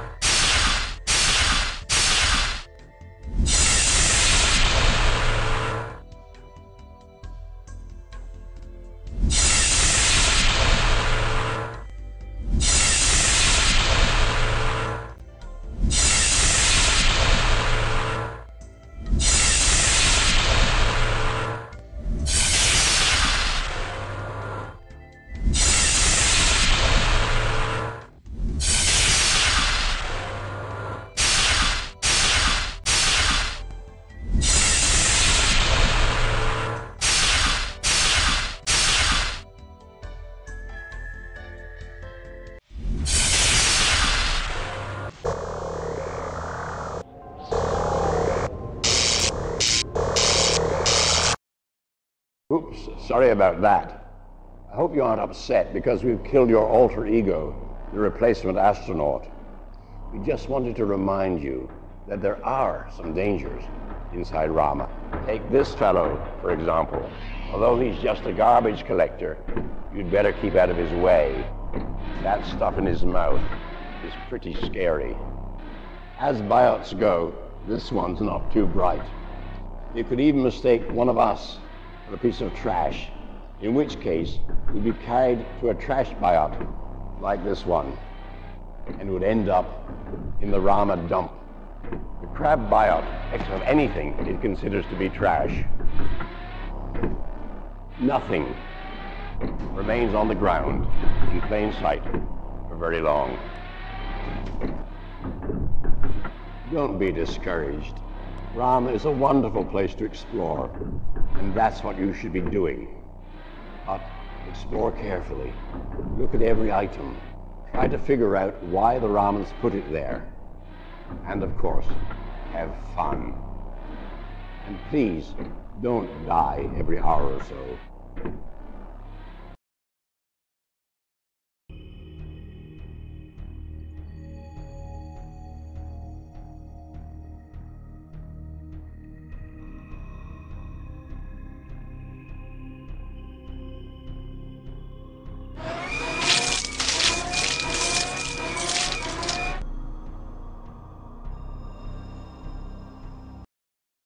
Oops, sorry about that. I don't like the looks of that.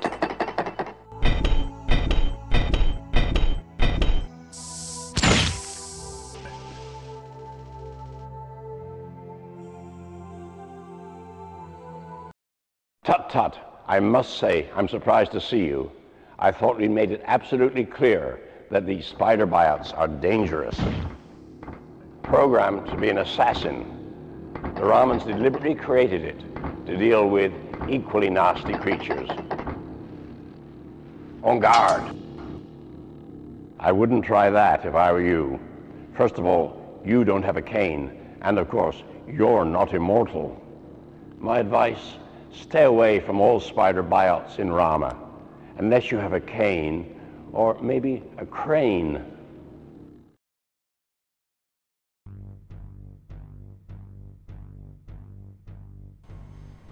Perhaps you have not understood what I said. This area is off limits to you. You cannot proceed in this direction. Now turn around and go back the way you came. Or I will notify Dr. Brown, and I warn you, he will not be happy with your behavior.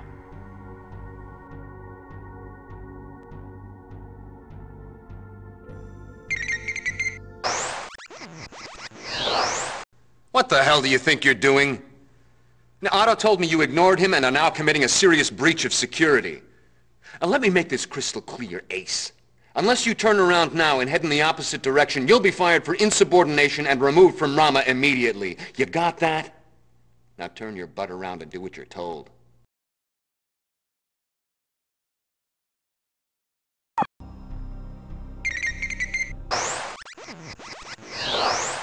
You just had to push, didn't you, Ace? Well, my friend, you've now crapped in your mess kit and ruined what looked like a promising career. I wasn't bluffing.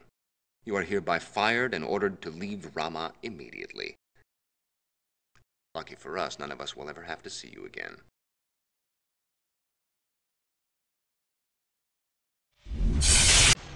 Light.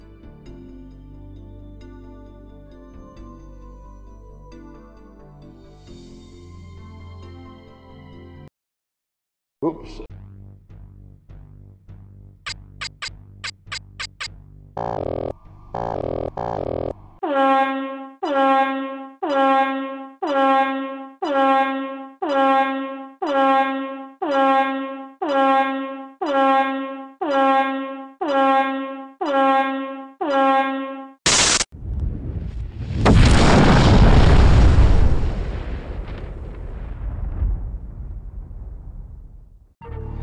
Dreadful, wasn't it? And yet being close to a real nuclear explosion would be much worse. In my life, our entire world was changed by the existence of bombs like this. After Hiroshima and Nagasaki, nuclear weapons 1,000 times more powerful were built, giving us, for the first time, the ability to destroy ourselves. So would it be surprising if the events in this Rama game really occurred in the future? If a gigantic alien spacecraft, its origin and purpose totally unknown, was indeed on an impact course with Earth, wouldn't humanity decide that it must be destroyed? In this game, you can prevent the destruction of Rama. To do this, you have to figure out a few numbers and apply them in a specific way. And when you've done that, you'll be a true hero. Because of your actions, the remaining astronauts on board Rama, the weird and wonderful octospiders and avians, and the entire menagerie of biots will all survive. And as for you, well, you just might have a chance to see me again and learn what's in store for the inhabitants of this spacecraft as it heads out into the universe.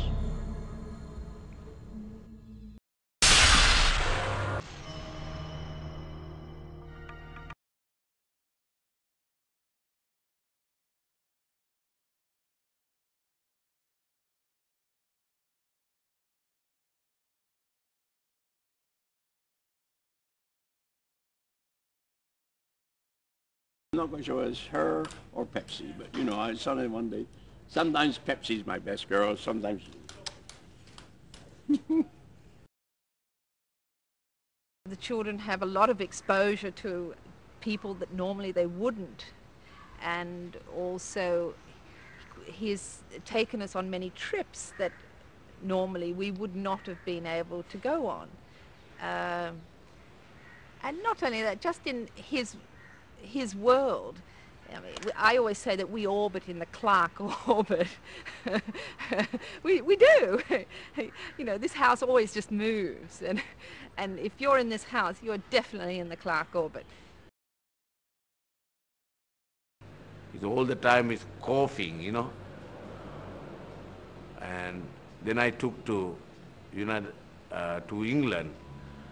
to find out what it is. Then the doctors said that he was suffering from Lou Gehrig's disease. And then I immediately decided to take him to United States, to Johns Hopkins. We were waiting for the doctor to come with the result. And when the doctor mentioned that he's not suffering from Lou Gehrig's disease, it's only a post-polio syndrome, Arthur was very, very happy, you know. We all was very happy. And we don't know how happy we were. You can't imagine, you know. To a man who told about 2 years he's going to finish his life, and here he come and says nonsense, you know.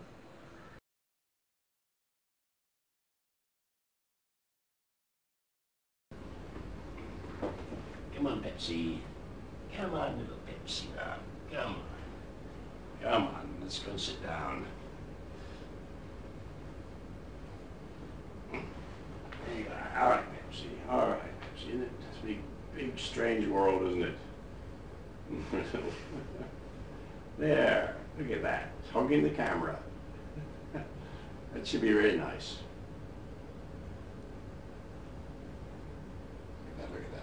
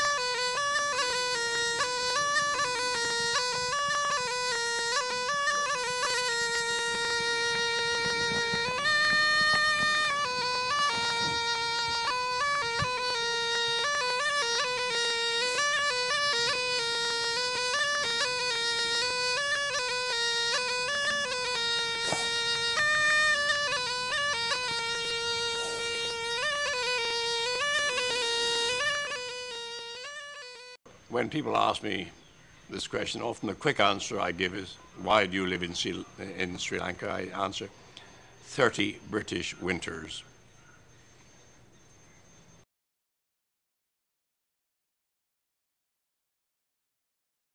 The Ramans deliberately created it to deal with equally nasty creatures. En garde. Cat. To deal with equally nasty creatures. En garde. Okay, Miss Makeup. This is not my forte, but I'll learn. That's it. It's all stuff you learn. Okay, I wonder which is Avian. It's actually much wondering. It is 9 feet tall, and it's right here next to you. Yeah. Okay. Do I look scared or am I intrigued? You look like you would look. You look like A wonderful creature, this avian.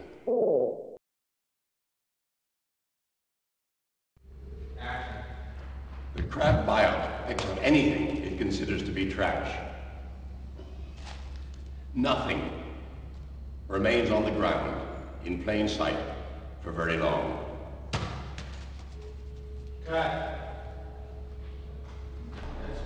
Crab biot picks on anything it considers to be trash.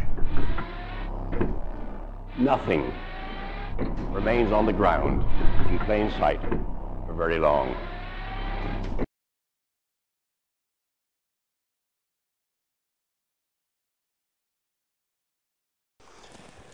Well, you see, I ended Rendezvous with Rama with the phrase, the Ramans do everything in threes. Now, a lot of people thought that I was heading for a sequel then, but for years I said, no, I just felt that was the right way to end the book. I will never write a sequel to Rendezvous with Rama. But then, when this guy came along, he had one or two ideas about engineering and so forth, you know. I realized, yes, if I want to develop this further, and after all, if the Ramas do everything in threes, there may be 2 more coming, or maybe one's already come. Anyway, the possibilities are there, and so let's look into it. And one thing led to another, and another, and another. Right. I got a letter from my agent saying that there was someone who had some idea for a science fiction story, and he wanted to work with me. Well, I said, no way, I have too many ideas of my own. And then he said that he was involved with the Galileo project, the space probe to Jupiter. And of course I've been very interested in Jupiter because Jupiter was the scene of much of the action in the Odyssey series. And so I said, oh yes, then I'd like to see this fellow. And so he said, okay, so, at least it won't do any harm to talk to him. I might get some good ideas from him. The most important thing that I have learned from Arthur is the precision of the English language. I tend to be verbose and to use 5 words where 2 or 3 will do. And there's some that will argue that all I've done is figure out how to only use 4, and I'm still too verbose. But it's been a great experience for me to watch the felicity he has with the English language.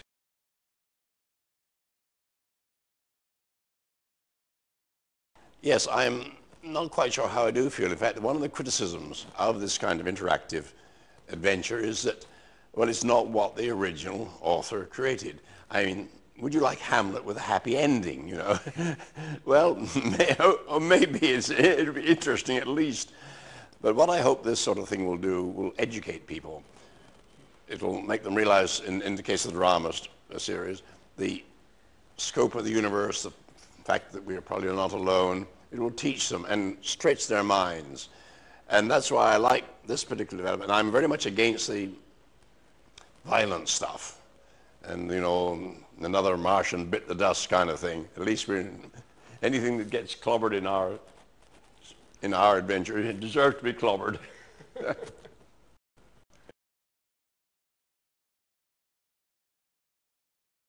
In the past, it hasn't. But now that I have been through this extraordinary experience of trying to blend a story and gameplay, which is what we're trying to do in Rama, neither one ascendant.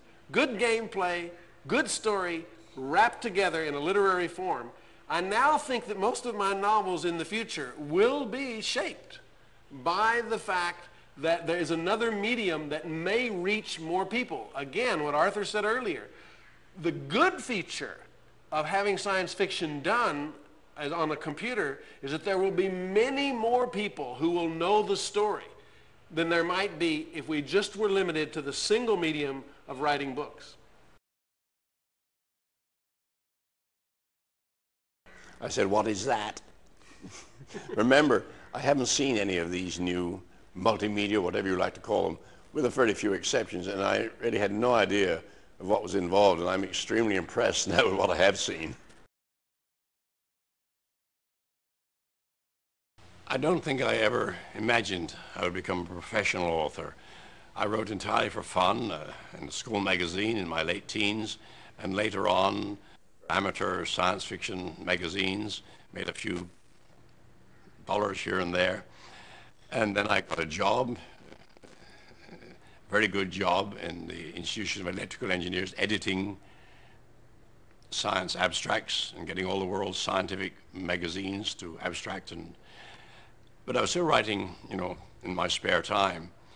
And what happened was that my salary at the Institute of Electrical Engineers went like that. My salary or my income as a science fiction writer went up like that, and at the crossover point I just resigned, and it was no hassle, no problems.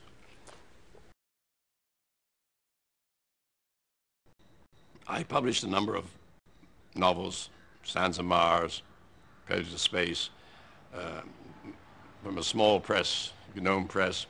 But I think the first real success was certainly with Childhood's End, when Ballantine took it, and it got very good reviews, including the New York Times. And so that was my first commercial and indeed a critical success outside the science fiction ghetto. Well, science fiction is an extrapolation usually of known science, or at least plausible science.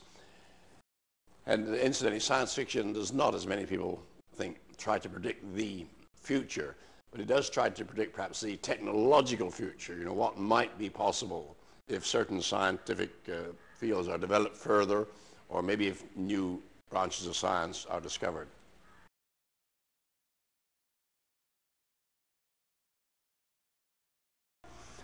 Well, if I was about 50 years younger, I think I probably would. Well, it's absolutely clear what I would do. I like the avians, but very quickly I would determine that they were not more advanced than the human species. The octospiders would fascinate me. I would see the colors streaming around their heads. I would want to speak to them in their language. I would want to understand where they came from, how they evolved, what their past history was, what their goals were, what their values were. And all of that would be where I would go. So if I were to be on board, the commander of the crew would have a hard time keeping me from finding out what that was all about. Well, there's so much to look for. You really aren't looking, you're just discovering new wonders. You're not looking for anything specific, because everywhere there's something new that you never even thought of. I'm sure we'll be going back to the moon with much better and safer and more economical spacecraft early in the next century. But the real action is going to be on Mars, maybe 2020 or there onwards. As space travel becomes easier and safer and cheaper, we will inevitably go out to the planets. But we have to wait for improvements in technology. And when they come along, whether the will is there or not, we'll go. But we've just quite recently had another very good reason for going into space. The whole world watched when Jupiter was clobbered by Shoemaker-Levy. Now we know this happened in the past. It's happened many times in the history of our Earth. 65 million years ago, the dinosaurs were probably made extinct, or they may be on the way out anyway, but that impact 65 million years ago finished off the dinosaurs. And as my friend Larry Niven once said, the reason why the dinosaurs became extinct was because they didn't have a space program. Well, I'm afraid it's a little too late now. I don't even like going in airplanes anymore, I'm afraid. But I guess it's going to take a long time to get to Mars. 6 or 8 months on the minimum orbit, isn't it? Right. So no, I'm afraid I couldn't face that sort of thing. But if a flying saucer landed and said, I'll take you to Alpha Centauri, that's another thing.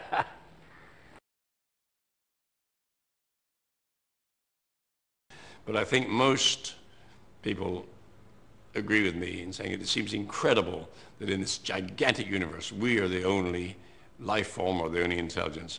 I would bet almost anything that there's lots of intelligence out there, and one day we may contact it or it may contact us. I think it's quite possible that there may have been visitors here on Earth in the remote past. Unfortunately, nonsensical books and fraudulent books by people I won't mention because the lawyers might be on to me, have made it difficult for serious scientists and researchers to look into this. Let me make one thing perfectly clear. I don't believe there's been any contact with extraterrestrials in the last few hundred years. We have to go back much further than that. But it may be tomorrow. I'm quite prepared to think that's, I think that's perfectly possible. But it's more likely to be in 10, 100 years. Recently I had the privilege of talking to one Mr. Turner and one Mr. Murdoch, not simultaneously, but I raised this point.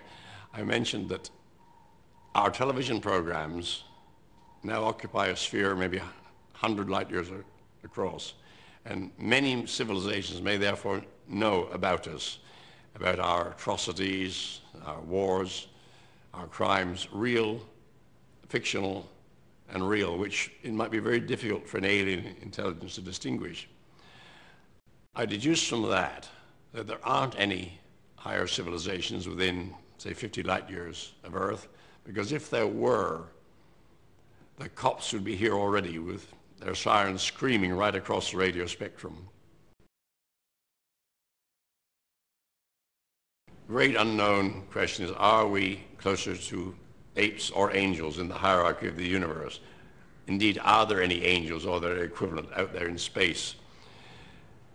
I hope that I'll see an answer to this question in my lifetime, though it may take, nobody knows. They may arrive or we may discover their existence tomorrow. It may take 1,000 years.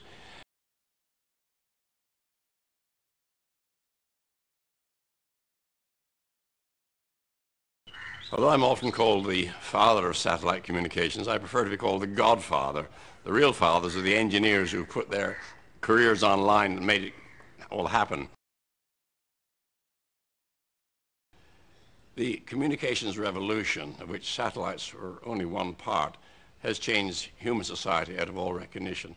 Perhaps the most important thing it's done is create an era of transparency. Although there are still some exceptions, it's no longer possible to hide what is going on anywhere. We're all living in glass houses, and this, I think, is a very good thing. It began during the closing months of the war, when we space cadets of the British Interplanetary Society, a society which was formed in 1933 to try to go to the moon, it had been in suspended animation during the war, and we were looking around for ways in which rockets might be useful instead of being employed to blow people up. And that's when it occurred to me that we could use rockets to launch satellites into orbits which would broadcast television or anything else to the Earth. And I wrote this up in a paper, a 4 or 5 page paper, and it was published, and that's where it all started.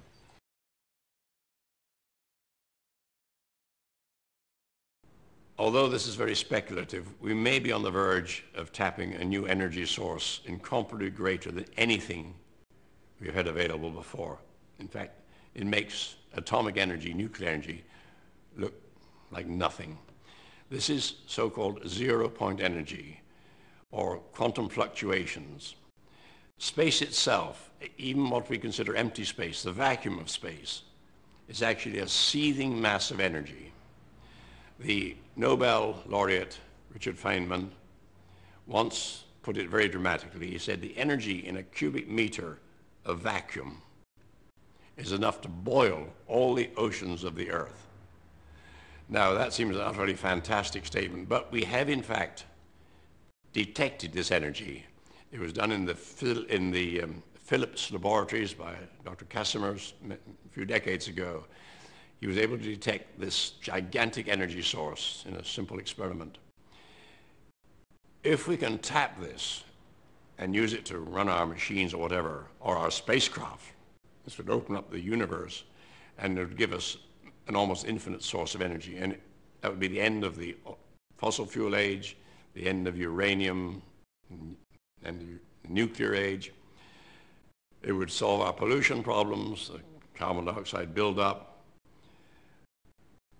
It would change our world out of all recognition, more than anything, perhaps, since the discovery of fire.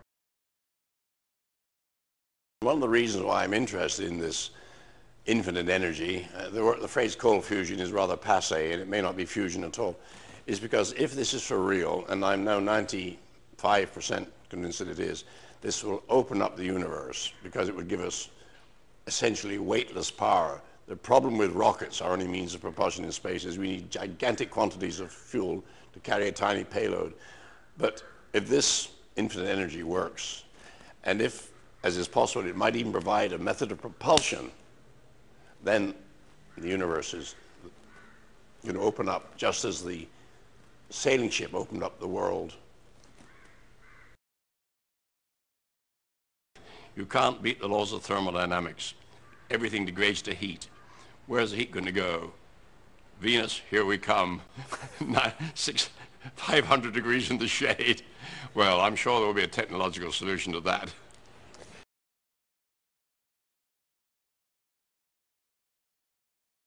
In 2001 was written and appeared at a unique moment in human history. It was released before the first men had landed on the moon, in fact, before the first flight around the moon.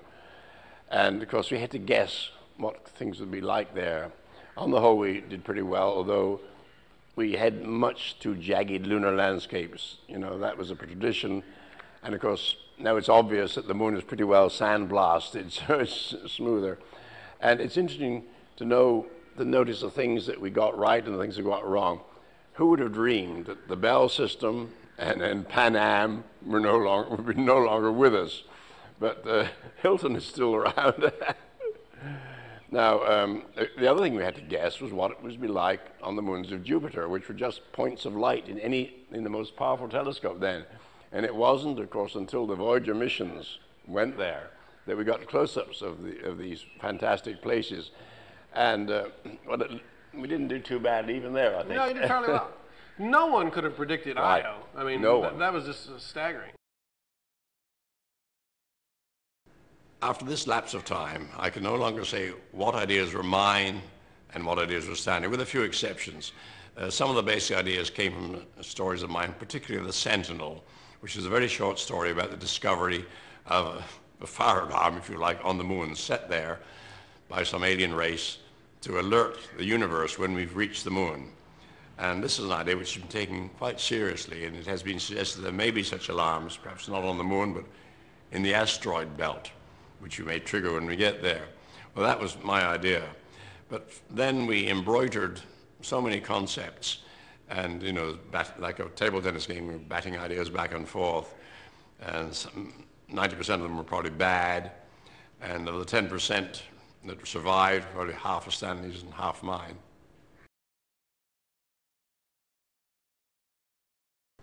When 2001 was released, early in '68, and it's already had its 25th anniversary, which I can't believe. At first, everyone thought it was a disaster. I can remember at the Washington premiere, one of the MGM executives saying, well, that's the end of Stanley Kubrick. And in fact, the first reviews were lukewarm or even critical. And then, of course, the critics went back and saw it again and changed their minds. But there was a slow groundswell. It took a couple of weeks before the message got around, and we realized, you know, probably within a month, that we did have something exceptional on our hands.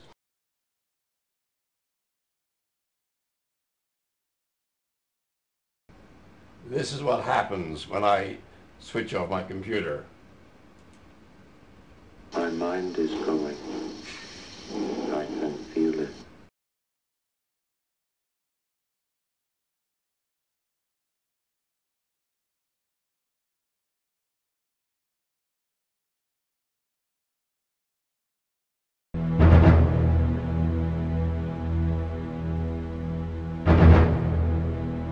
Good evening. This is Francesca Sabatini reporting for IBC from the ISA training facilities, where the Newton astronauts are undergoing their final tests for the historic rendezvous with the gigantic extraterrestrial spaceship called Rama. Tonight and for the next 2 nights, I'll focus on the other extraordinary men and women who will represent mankind on this landmark mission. First, among the Newton astronauts are 2 of the world's top research scientists, Dr. David Brown and Dr. Shigeru Takagishi. These men have spent their entire careers trying to understand how life and intelligence developed on Earth, and what that paradigm might mean for the nature of alien life forms. How many people know where they really came from? Does the public actually understand that the iron, magnesium, and other heavier elements in their body were created in the death throes of stars billions of years ago? Every living thing on Earth owes its existence both to the presence of those heavier elements in the Earth's nebula at the time of its formation and to the remarkable evolutionary process that produced us.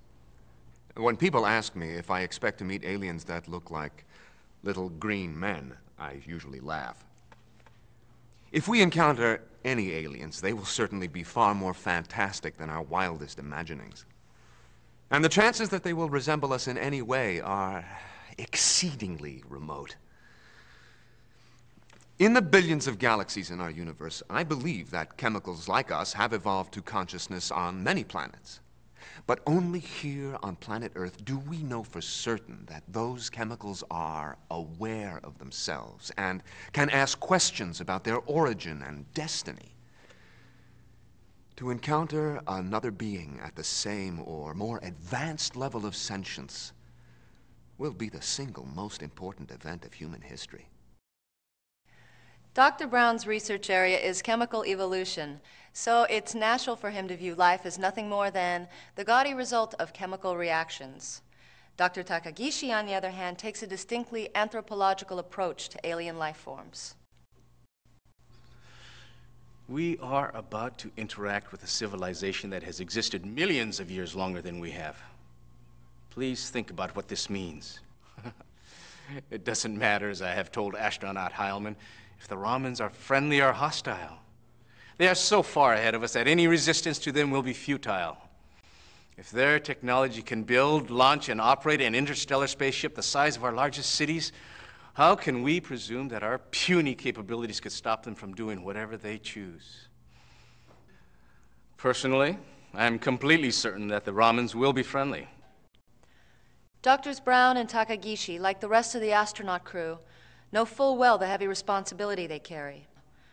For IBC, this is Francesca Sabatini at the Newton Training Facility.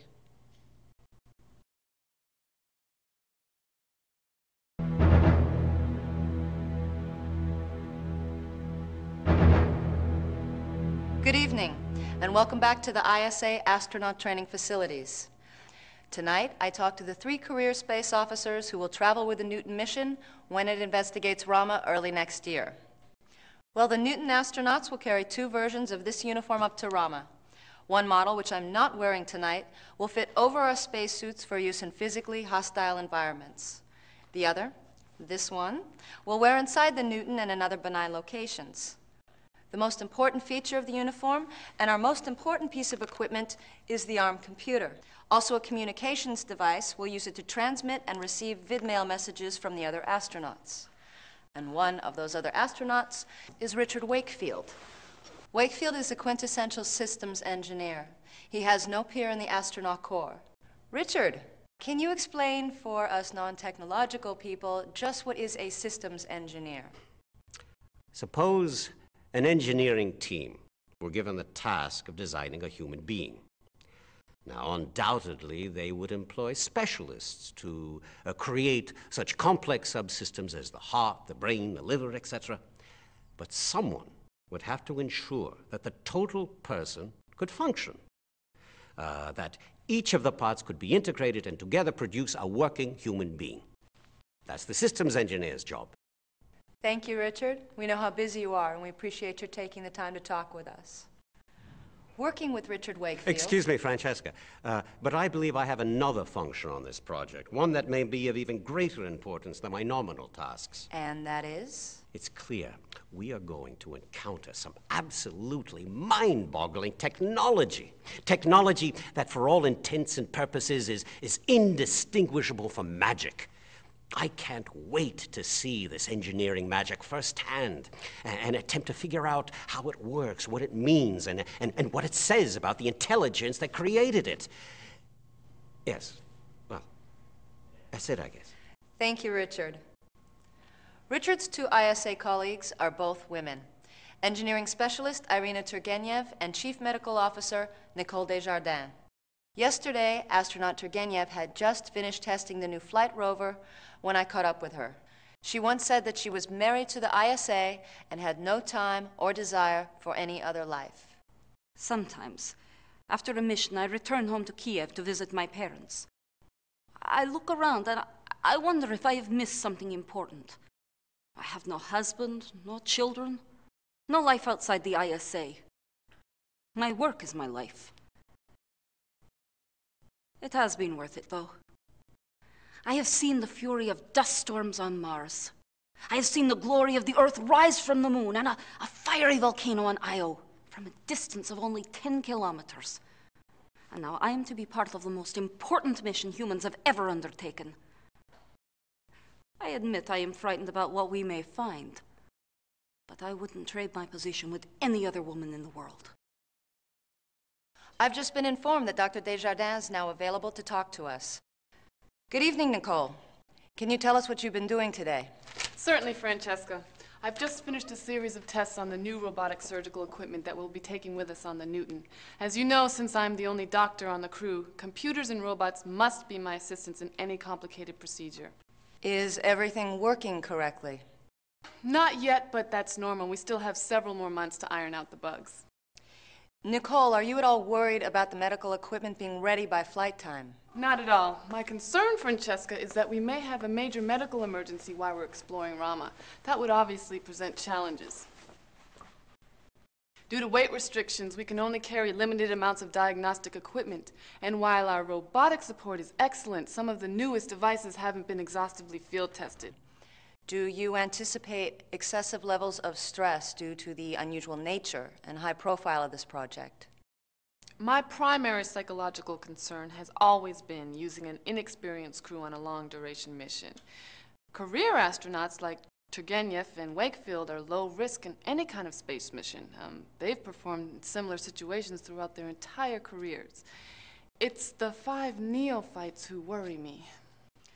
Well, as one of those neophytes who has been training for over 2 years now, let me ask you what it would take to alleviate your concerns. Please forgive me, Francesca. It's my duty to worry about the what-ifs.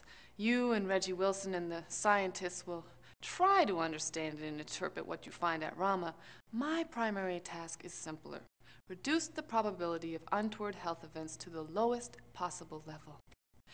Now, if you'll excuse me, I must... Of course, Dr. Desjardins. Well, that wraps up our show for tonight.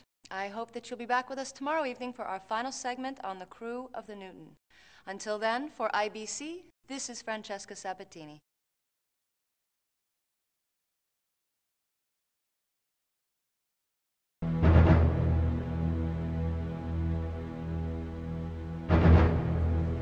Good evening. This is Francesca Sabatini once again at ISA Training Headquarters.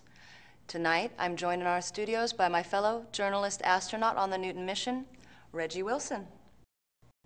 First, we'll speak with Admiral Otto Heilmann, security chief for the Newton mission, who is currently at his home in Berlin. Then, our guest will be General Michael O'Toole, the military man whose entire career has been spent negotiating peace instead of waging war. Good evening, Admiral Heilmann. Actually, it is already good morning here in Berlin. Many people have asked me why we have such a strong military presence on the Newton mission. Are we really worried that Rama represents some kind of a threat?